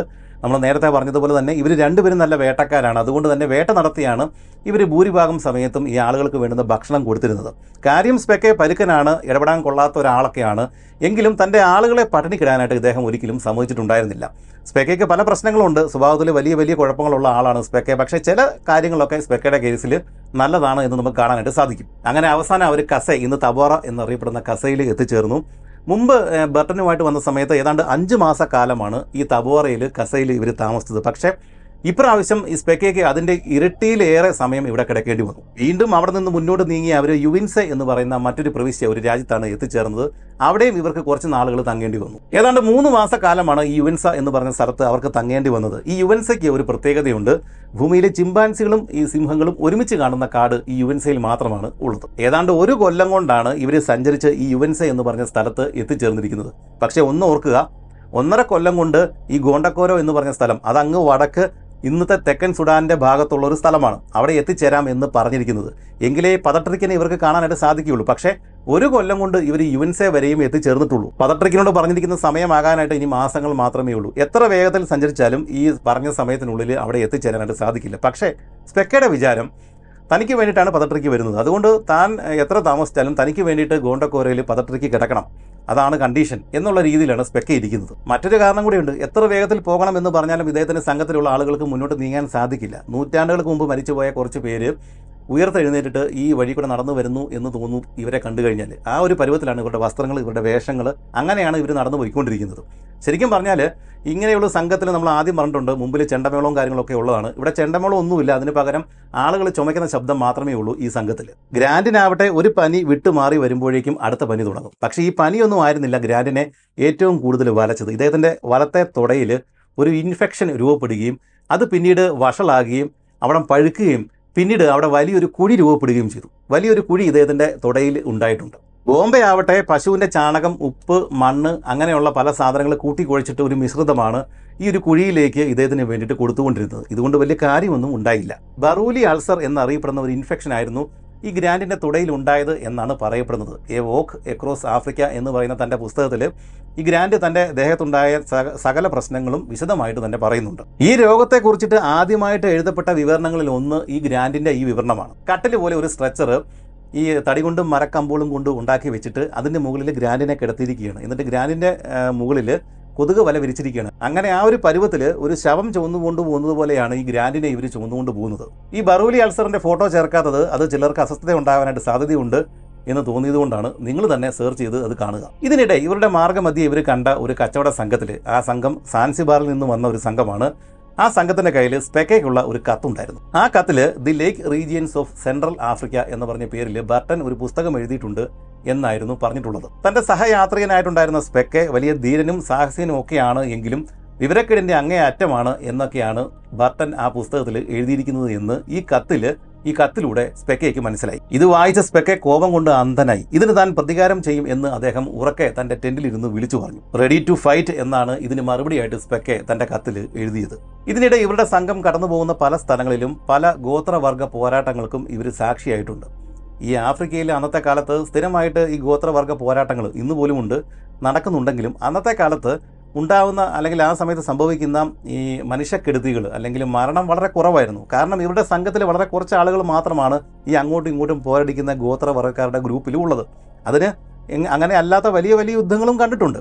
പക്ഷേ ഭൂരിഭാഗവും ഇങ്ങനെയുള്ള യുദ്ധങ്ങളായിരുന്നു. ഇവരെ എത്തിച്ചേർന്ന ഒരു ഗ്രാമത്തിൽ ഇവരും മറ്റൊരു ഗ്രാമക്കാരുമായിട്ടുള്ള യുദ്ധം തീർന്നതേ ഉള്ളൂ. 2-3 വർഷക്കാലമായിട്ട് തുടർച്ചയായിട്ട് നടന്ന ആ യുദ്ധത്തിൽ ആകെ മരിച്ചത് 3 പേരാണ്. ഈ ഒരു അവസ്ഥയിൽ വലിയൊരു സന്നാഹമായിട്ട് അല്ലെങ്കിൽ വലിയ തോക്കുകളും ആയുധവും ഒക്കെ ആയിട്ട് കടന്നു പോകുന്ന ഈ ഒരു സംഘത്തെ കണ്ടു കഴിഞ്ഞാൽ ഈ ചെറിയ ചെറിയ ഗ്രൂപ്പുകളൊന്നും ആക്രമിക്കാനായിട്ട് വരില്ല. അതുതന്നെയായിരുന്നു ഇവരുടെ സുരക്ഷ. അറബ് കച്ചവടക്കാർക്ക് കൊടുക്കുന്ന അതേ ബഹുമാനം തന്നെയാണ് സ്പെക്കയ്ക്കും ആളുകൾ ഈ ഗോത്രവർഗ്ഗക്കാർ കൊടുത്തിരുന്നത്. പക്ഷേ അതൊന്നും തനിക്ക് പോരാ, അതിലും കൂടുതൽ വേണം, താനൊരു വലിയ പ്രിൻസാണ് എന്നൊക്കെ രീതിയിലൊക്കെയാണ് സ്പെക്കെ അവരോട് സംസാരിച്ചിരുന്നത്. തൻ്റെ തടാകം എന്ന് ഇദ്ദേഹം തന്നെ വിശേഷിപ്പിക്കുന്ന വിക്ടോറിയ നയാൻസയിൽ എത്തിച്ചേരണം എന്നുള്ള ആഗ്രഹം ഇദ്ദേഹത്തിന് ഉണ്ടായിരുന്നു. പെട്ടെന്ന് തന്നെ എത്തിച്ചേരണം. പക്ഷേ അതിനുശേഷം വീണ്ടും വടക്കോട്ടേക്ക് യാത്ര ചെയ്തിട്ട് ഈ ജോൺ പതട്രിക്ക് വന്ന് കിടക്കുന്ന ഈ ഗോണ്ടക്കോരയിലേക്ക് പെട്ടെന്ന് എത്തിച്ചേരണം എന്നുള്ള ആഗ്രഹം ഇദ്ദേഹത്തിന് ഉണ്ടായിരുന്നതേയില്ല. കാരണം മുമ്പ് പറഞ്ഞതുപോലെ പതട്രിക്ക് അവിടെ കിടക്കണം, എത്ര നാൾ വേണേലും തന്നെ നോക്കി അവിടെ കിടക്കണം എന്നായിരുന്നു ഈ സ്പെക്കയുടെ മനസ്സിലെ ഉള്ളിരിപ്പ്. ഇവരുടെ സംഘം ഇങ്ങനെ മുന്നോട്ട് നീങ്ങുന്ന സമയത്ത് പല കച്ചവടക്കാർ അല്ലെങ്കിൽ പല ഗോത്രവർഗ്ഗക്കാർ ഇവരുടെ എതിരെ വരുന്നുണ്ട്. അവരിൽ നിന്നും മറ്റൊരു വെള്ളക്കാരുടെ സംഘം ഈ ഒരു ഭാഗങ്ങളിൽ എവിടെയോ കിടന്ന് കറങ്ങുന്നുണ്ട് എന്നുള്ള വിവരം ഇവർക്ക് കിട്ടി. അത് ഉറപ്പായിട്ടും ജോൺ പതട്രിക്ക് ആയിരിക്കും എന്ന് തന്നെയാണ് ഇവർ ഇപ്പോഴും വിശ്വസിക്കുന്നത്. കാരണം മറ്റൊരാളും ഈ ഒരു ഭാഗത്തേക്ക് വന്നിട്ടുള്ളതായിട്ട് ഇവർക്ക് അറിവില്ല. ഇതിനിടെ ഗ്രാൻഡിന്റെ ആരോഗ്യസ്ഥിതി വീണ്ടും വഷളായി. ഒരുമിച്ചുള്ള യാത്ര ഈ സംഘത്തിന്റെ വേഗത കുറയ്ക്കും എന്ന് ഇദ്ദേഹത്തിന് മനസ്സിലായി, സ്പെക്കയ്ക്ക് മനസ്സിലായി. അതുകൊണ്ട് ഗ്രാൻഡിനെ സുരക്ഷിതമായിട്ടുള്ള ഒരു സ്ഥലത്ത് ഏൽപ്പിച്ചിട്ട് താൻ മുന്നോട്ടേക്ക് പോയിട്ട് വിക്ടോറിയ നയാൻസ തടാകം പര്യവേഷണം ചെയ്യാം എന്ന് തന്നെ സ്പെക്കെ തീരുമാനമെടുത്തു. ഈ സ്പെക്കയുടെ ഈ ഒരു തീരുമാനം ഒറ്റയ്ക്ക് പോയിട്ട് ഈ ഒരു സ്ഥലം കണ്ടെത്തണം, അല്ലെങ്കിൽ വിക്ടോറിയ തടാകം നൈലിനെ പ്രസവിക്കുന്ന ഭാഗം ഒറ്റയ്ക്ക് പോയി കാണണം എന്നുള്ള ഇദ്ദേഹത്തിൻ്റെ ആഗ്രഹത്തിൻ്റെ പുറത്താണ് എന്ന് വിമർശകർ പറയുന്നുണ്ട്. എങ്കിലും ഗ്രാൻഡ് പക്ഷേ ഈ സ്പെക്കയോട് സപ്പോർട്ട് ചെയ്യുന്ന രീതിയിലാണ് ഇദ്ദേഹത്തിൻ്റെ പുസ്തകത്തിലെല്ലാം എഴുതിയിരിക്കുന്നത്. കാരണം തനിക്ക് അസുഖമാണ്, കൂടെ പോയി കഴിഞ്ഞാൽ ഇതൊന്നും നടക്കില്ല, അതുകൊണ്ട് താൻ ഭേദമായിട്ട് വന്നാൽ മതി എന്നുള്ള സ്പെക്കയുടെ തീരുമാനം തന്നെയായിരുന്നു നല്ലത് എന്നാണ് ഗ്രാൻഡ് ആവർത്തിച്ച് പറയുന്നത്.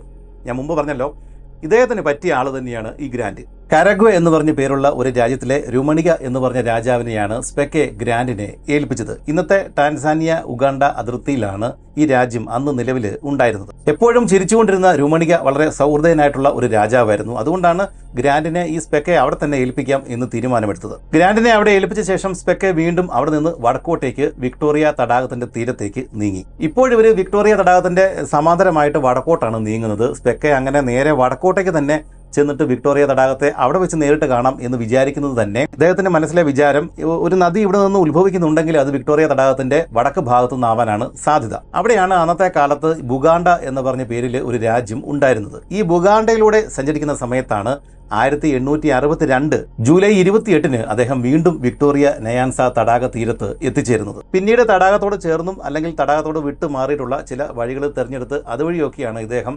വടക്കോട്ടേക്ക്, തടാകത്തിന്റെ വടക്ക് ഭാഗത്തേക്ക് ഈ ബുഗാണ്ട രാജ്യത്തിലൂടെ മുന്നേറിയത്. 18-19 നൂറ്റാണ്ടുകളിൽ ഇന്നത്തെ ഉഗാണ്ട ആ ഭാഗത്ത് വരുന്ന ഏറ്റവും ശക്തമായ രാജ്യങ്ങളിൽ ഒന്നായിരുന്നു ഈ ബുഗാണ്ട. വിക്ടോറിയ തടാകത്തിന്റെ വടക്ക് ഭാഗത്ത്, ഇന്നത്തെ ഉഗാണ്ടയുടെ തെക്ക് ഭാഗത്തായിട്ട് വരുന്ന സ്ഥലത്തായിരുന്നു ഈ ബുഗാണ്ട രാജ്യം ഉണ്ടായിരുന്നത്. ബുഗാണ്ട രാജ്യത്തിലെ രാജപദവിയുടെ പേര് കബാക്ക എന്നാണ്. ഇദ്ദേഹം സ്പെക്കെ ചെല്ലുന്ന സമയത്ത് മുട്ടേസ ഒന്നാമനായിരുന്നു ഈ ബുഗാണ്ടയിലെ കബാക്ക. ഈ കബാക സ്ഥാനം ഇന്നും നിലവിലുള്ളതാണ്. മുട്ടേസ തന്റെ ജീവിതത്തിൽ ആദ്യമായിട്ട് കാണുന്ന വെള്ളക്കാരനായിരുന്നു സ്പെക്കെ. 1862 ഈ സ്പെക്കെ മുട്ടേസ രാജാവിനെ കാണുന്നത്. ഇദ്ദേഹത്തിന് അന്ന് 87 ഭാര്യമാരും അതിൽ 98 കുട്ടികളും ഉണ്ടായിരുന്നു എന്നാണ് പറയപ്പെടുന്നത്. മുട്ടേസയുടെ രാജസന്നിധിയിൽ ഉണ്ടായിരുന്ന സമയത്ത് സ്പെക്കയ്ക്ക് മുട്ടേസയുടെ റാണിമാരിൽ ഒരാള് 2 പെൺകുട്ടികളെ സമ്മാനമായിട്ട് കൊടുത്തിട്ടുണ്ടായിരുന്നു. അതിൽ ഒരു പെൺകുട്ടിയിൽ പിന്നീട് ഈ സ്പെക്കയ്ക്ക് ഒരു പെൺകുട്ടി ജനിച്ചിട്ടുണ്ടായിരുന്നു എന്നാണ് ഇതുവഴി പിന്നീട് വർഷങ്ങൾക്ക് ശേഷം വന്ന മിഷനറിമാരുടെ രേഖകളിൽ കാണുന്നത്. സ്പെക്കയുടെ ഡയറിയിലും ഇങ്ങനെ ഒരു പെൺകുട്ടി തൻ്റെ കൂടെ ഉണ്ടായിരുന്നു എന്ന് കാണിക്കുന്നുണ്ട്. എന്താണെങ്കിലും സ്പെക്കെ ഇവിടം വിട്ടു പോയ ശേഷമാവണം ഈ പെൺകുട്ടി മറ്റൊരു കുട്ടിക്ക് ജന്മം നൽകിയിട്ടുണ്ടാവുക. അതുകൊണ്ട് സ്പെക്കയ്ക്ക് ഇതിനെക്കുറിച്ച് അറിവുണ്ടായിരുന്നു എന്നുള്ള കാര്യത്തിൽ തീർച്ചയില്ല. ഈ മുട്ടേസ രാജാവിന്റെ രാജസന്നിധിയിൽ തങ്ങുന്ന സമയത്താണ് സ്പെക്കെ താൻ ഇത്രയും കാലം എന്തൊക്കെയാണോ തന്റെ മനസ്സിൽ ആശിച്ചത് ആ ഒരു വലിയ കാഴ്ച കാണുന്നത്. 1862 ജൂലൈ മാസം 28 വിക്ടോറിയ തടാകത്തിന്റെ വടക്ക് ഭാഗത്ത് ഈ മുട്ടേസ രാജാവിന്റെ രാജകൊട്ടാരത്തിൽ നിന്ന് വളരെയധികം അകലെ അല്ലാത്ത ഒരു സ്ഥലത്ത് വെച്ചാണ് മനോഹരമായ ആ കാഴ്ച സ്പെക്കെ കാണുന്നത്. മഹത്തായ വിക്ടോറിയ നയാൻസ തടാകം ഒരു വെള്ളച്ചാട്ടത്തിന്റെ രൂപത്തിൽ പുറത്തേക്ക് ചാടുന്നു. തന്റെ കയ്യിൽ ഒരൊറ്റ തെളിവ് പോലും ഇല്ലെങ്കിലും താൻ ഈ കാണുന്ന കാഴ്ച തന്നെയാണ് വിക്ടോറിയ നയാൻസ നൈലിന് ജന്മം കൊടുക്കുന്ന കാഴ്ച എന്ന് സ്പെക്കെ ഉറച്ചു വിശ്വസിച്ചു.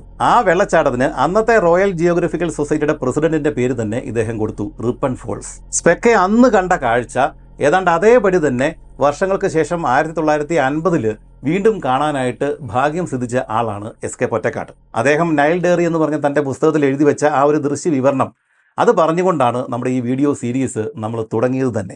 ആ ഭാഗം ഒന്നുകൂടി കേൾക്കുക.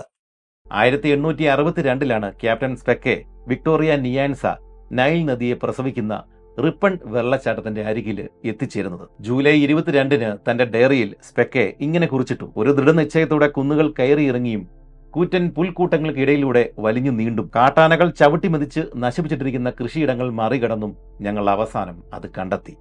മുട്ടേസ രാജാവിന്റെ കൊട്ടാരത്തിൽ നിന്ന് ഏതാണ്ട് 40 മൈൽ കിഴക്ക് മാറി സമരേഖയിൽ തന്നെയാണ് അതിന്റെ കിടപ്പ്. ആഫ്രിക്കയിൽ ഞാൻ അന്നുവരെയും കണ്ടിട്ടുള്ള കാഴ്ചകളിൽ ഏറ്റവും മനോഹരമായ ഒരു ദൃശ്യമായിരുന്നു അത്. എത്രയോ മണിക്കൂറുകൾ തുടർച്ചയായിട്ട് കണ്ടു നിന്നാലും മടുപ്പ് വരാത്ത ഒരു കാഴ്ച. കൂറ്റൻ ജലപാതത്തിന്റെ ഇരമ്പം, വെള്ളച്ചാട്ടത്തിന് നേർക്ക് ശക്തിയോടെ കുതിച്ചു ചാടുന്ന ആയിരക്കണക്കിന് മത്സ്യങ്ങൾ, നാടൻ തോണികളിൽ കയറി വന്ന് തടാകത്തിന്റെ പല സ്ഥലങ്ങളിലും പൊങ്ങി നിൽക്കുന്ന ചെറുദ്വീപുകളിൽ കയറി ചൂണ്ടയിടുന്ന നാട്ടുകാർ, വെള്ളത്തിൽ ഉറക്കം നടിച്ചു കിടക്കുന്ന മുതലകളും ഹിപ്പോകളും, വെള്ളം കുടിപ്പിക്കുവാൻ തടാക തീരത്തേക്ക് തെളിച്ചുകൊണ്ട് വരപ്പെടുന്ന കാലിക്കൂട്ടങ്ങൾ. ഈ കാഴ്ചകൾക്കെല്ലാം പുറകിൽ ശിരസിൽ പുൽത്തൊപ്പി അണിഞ്ഞ് മരങ്ങളാൽ മൂടപ്പെട്ട് പുതച്ചു നിൽക്കുന്ന മരതക കുന്നുകൾ.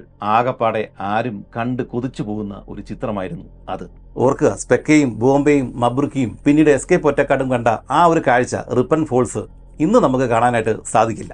1954 എസ്കെ പൊറ്റക്കാട് തന്റെ നൈൽ ഡയറി പ്രസിദ്ധീകരിക്കുന്ന അതേ വർഷം തന്നെ ഈ റിപ്പൺ ഫോൾസിന് തൊട്ട് താഴെ ചേർന്നിട്ട് oven false hydro electric project, അവിടെ ഒരു ഡാം നിർമ്മിക്കപ്പെടുകയും ഈ ഒരു റിപ്പൺ ഫോൾസ് അതിൽ മുങ്ങിപ്പോവുകയും ചെയ്തു.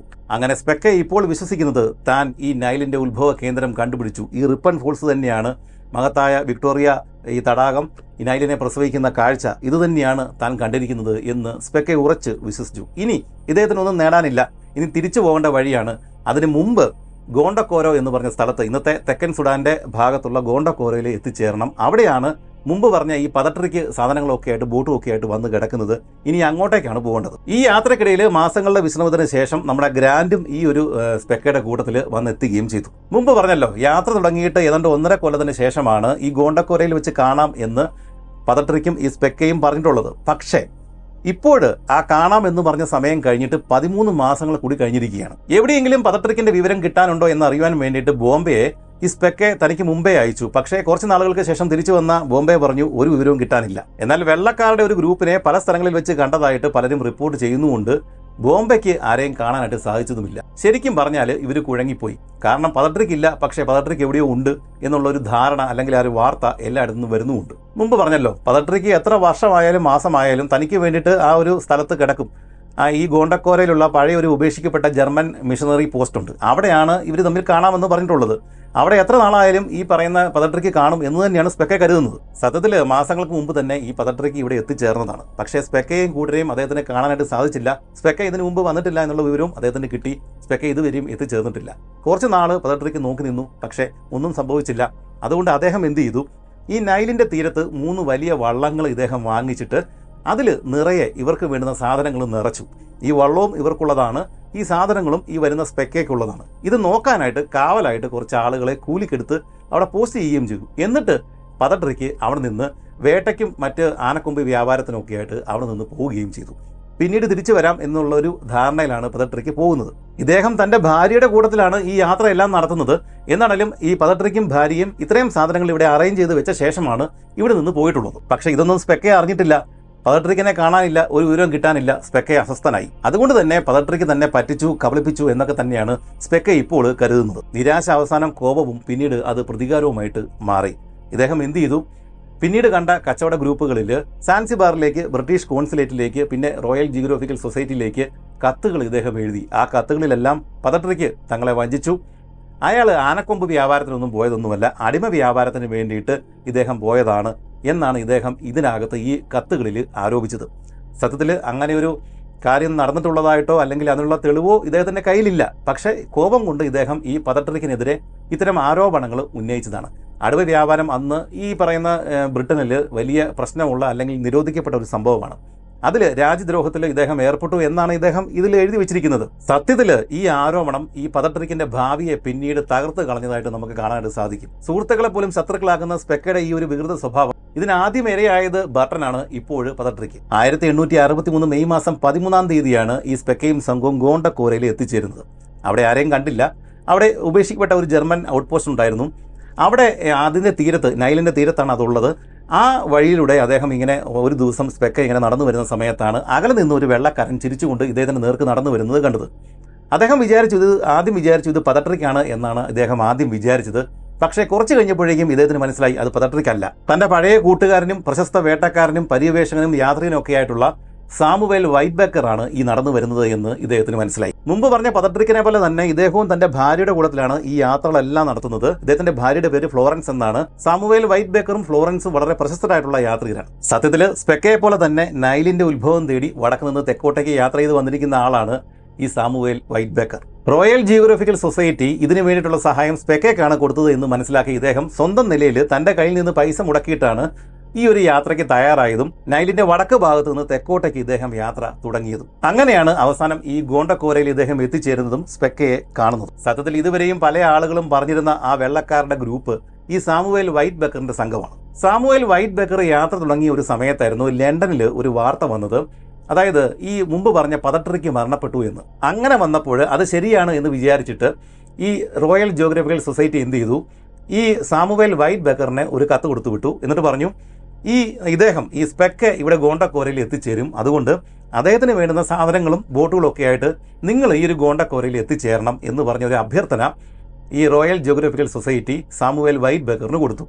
ഇദ്ദേഹം എന്ത് ചെയ്തു? ആ അഭ്യർത്ഥന സ്വീകരിച്ചിട്ട് ഇദ്ദേഹത്തിന് വേണ്ടുന്ന സ്പെക്കയ്ക്ക് വേണ്ടുന്ന സാധനങ്ങളും ബോട്ടുകളും ഒക്കെ ആയിട്ടാണ് ഇദ്ദേഹം നൈൽ വഴി സഞ്ചരിച്ചിട്ട് ഈ ഒരു സ്ഥലത്ത് ഗോണ്ടക്കോരയിൽ എത്തിച്ചേർന്നിരിക്കുന്നത്. അതായത് സാമുവേൽ വൈറ്റ്ബേക്കർ ശരിക്കും സ്പെക്കയെ കാണാൻ വേണ്ടി തന്നെയാണ് ഇവിടെ എത്തിയത്. ഇതിന് ശേഷമാണ് ഈ മുമ്പ് പറഞ്ഞ പതട്രിക്ക് ഇവിടെ എത്തിയിട്ടുണ്ടായിരുന്നു എന്നും ഈ 3 ബോട്ടുകൾ നിറച്ച് സാധനങ്ങളൊക്കെ ഈ നൈലിൻ്റെ സൈഡിൽ വെച്ചിട്ടുണ്ട്, അല്ലെങ്കിൽ അവിടെ ആളുകളെയൊക്കെ വെച്ചിട്ടുണ്ട് എന്ന് ഇവർക്ക് മനസ്സിലായത്. പക്ഷേ ഈ പതട്രിക്കിനോട് ഭയങ്കര ദേഷ്യമാണ് ഇപ്പോൾ ഇദ്ദേഹത്തിനുള്ളത്, സ്പെക്കയ്ക്കുള്ളത്. അതുകൊണ്ട് തന്നെ അതിൽ നിന്ന് സാധനങ്ങളൊന്നും എടുക്കാനായിട്ട് ഇദ്ദേഹം സമ്മതിച്ചില്ല. പക്ഷേ ഈ വൈറ്റ്ബേക്കറും പിന്നെ കൂടെയുള്ള ഗ്രാൻഡും പറഞ്ഞു, നിങ്ങളുടെ കയ്യിൽ സാധനങ്ങൾ കുറവാണ്, അതുകൊണ്ട് ഇത് എടുക്കുക, അതാണ് നല്ലത്. അങ്ങനെ ഇതിൽ കുറച്ച് ഭാഗങ്ങൾ അല്ലെങ്കിൽ കുറച്ച് തുണിയും ഭക്ഷണ സാധനങ്ങളും ഒക്കെ എടുക്കാനായിട്ട് ഇദ്ദേഹം ഈ സ്പെക്കെ സമ്മതിച്ചു. ഇത് കഴിഞ്ഞിട്ട് 4 ദിവസങ്ങൾക്ക് ശേഷമാണ് പതട്രിക്ക് തൻ്റെ ഭാര്യ കാതറിനോടൊപ്പം ഈ ഒരു സ്ഥലത്ത് ഗോണ്ടക്കോരയിൽ എത്തിച്ചേരുന്നത്. 2.5 മാസത്തെ ഹണ്ടിങ് ട്രിപ്പ് ഉദ്ദേശിച്ചിട്ടാണ് ഈ പതട്രിക്ക് ഇവിടെ നിന്ന് യാത്ര തുടങ്ങിയത്, പോയിട്ട് തിരിച്ചു വരാം എന്നുള്ള കണ്ടീഷനിൽ. പക്ഷേ ആ 2.5 മാസം 7 മാസങ്ങളും നീളുന്ന ഒരു വലിയ ഒരു ദുരന്തപൂർണ്ണമായിട്ടുള്ള യാത്രയായിട്ട് മാറി. പോയ സമയത്ത് കൂടെ ഉണ്ടായിരുന്ന സകല സാധനങ്ങളും തകർന്ന് തരിപ്പണമായി. ഒന്നുമില്ലാതെയാണ് ഇദ്ദേഹം ഈ പതട്രിക്കും കാതറിനും ഇപ്പോൾ തിരിച്ച് ഗോണ്ടക്കോരയിൽ എത്തിയിരിക്കുന്നത്. അവിടെ സ്പെക്കയെ കണ്ടു കഴിഞ്ഞപ്പോഴേക്കും പതട്രിക്കിന് വലിയ സന്തോഷമായി. പക്ഷേ പതട്രിക്കിനോടുള്ള ദേഷ്യം ഇദ്ദേഹത്തിന് ഈ സ്പെക്കയ്ക്ക് മാറിയിട്ടുണ്ടായിരുന്നില്ല.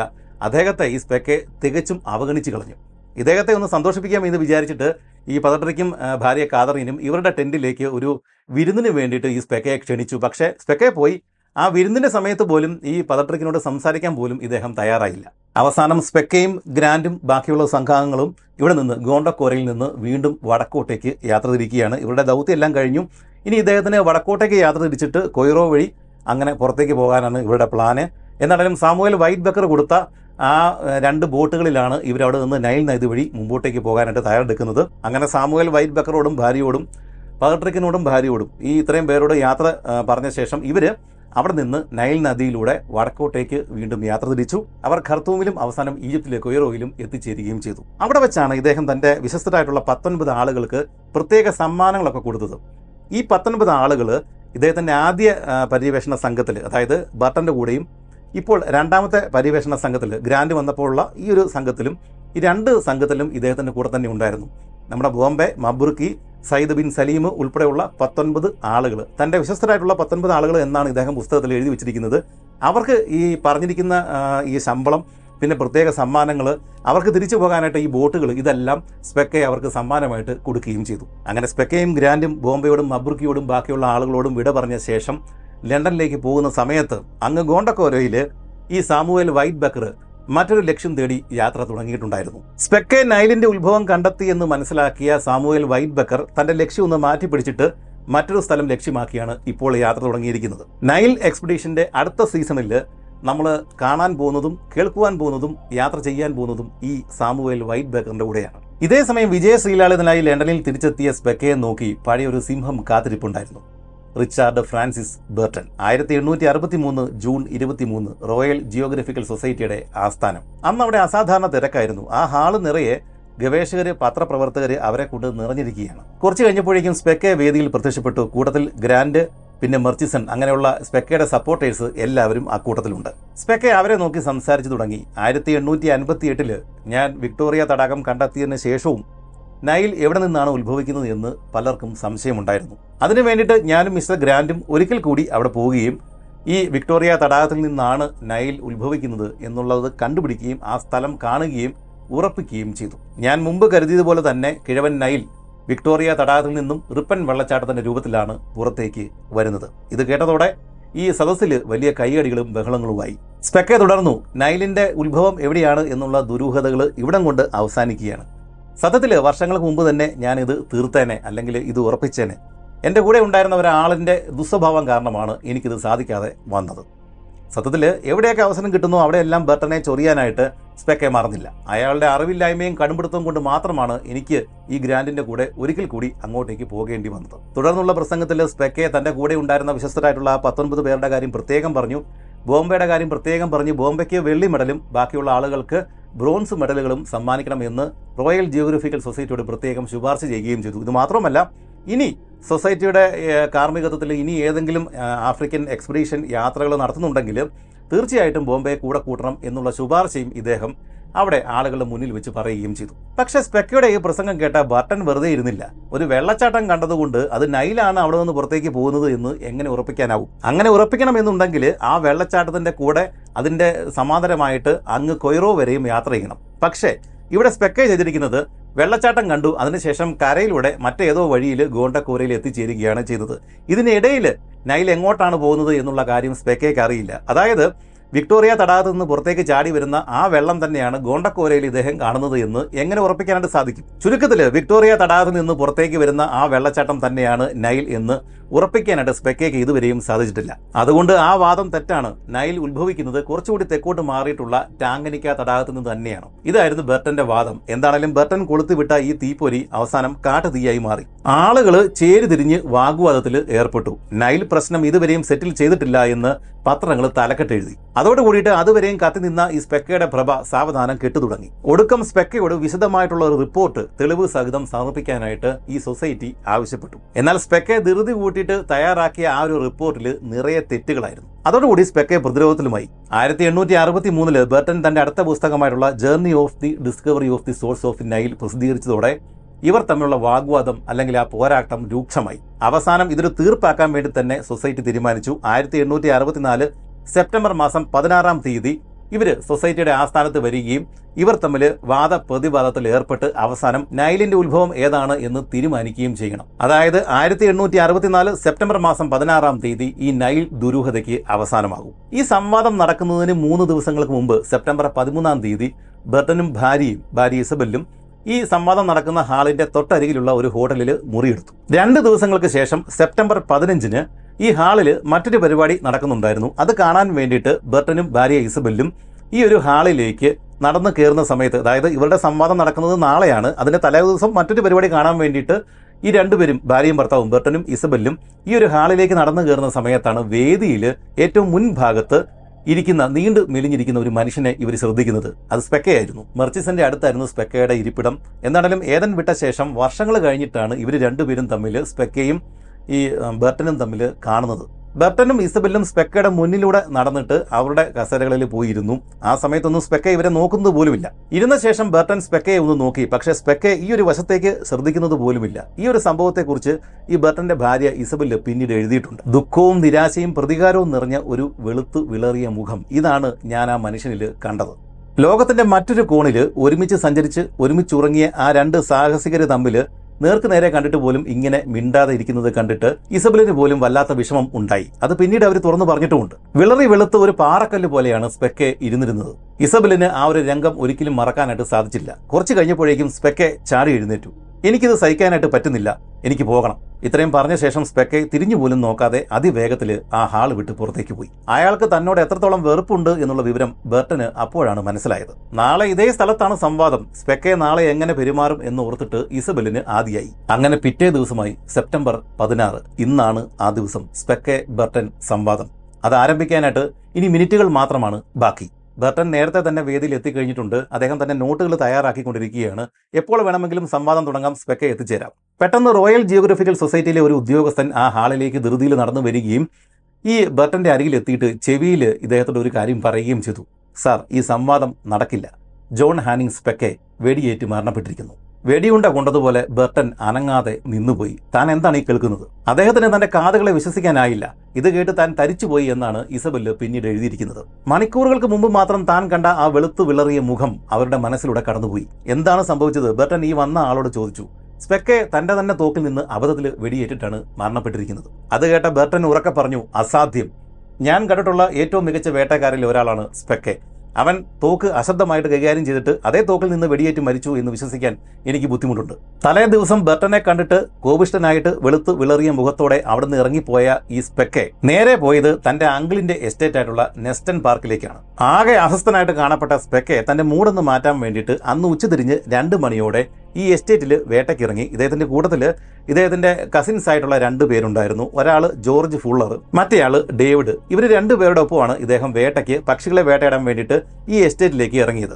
ഏറ്റവും മുമ്പിൽ ജോർജ് ഫുള്ളർ, നടുക്ക് സ്പെക്കെ, പുറകിൽ ഡേവിഡ്. ഇങ്ങനെയാണ് അവർ പോയത്. പക്ഷേ ഈ സമയത്തെല്ലാം ഇദ്ദേഹം വളരെ അസ്വസ്ഥനാണ് എന്നുള്ള കാര്യവും പിന്നെ തോക്ക് വളരെ അശബ്ദമായ രീതിയിലാണ് കയ്യിൽ പിടിച്ചിരിക്കുന്നത് എന്നുള്ള കാര്യമെല്ലാം ഈ ജോർജ് ഫുള്ളർ നോട്ട് ചെയ്യുന്നുണ്ട്.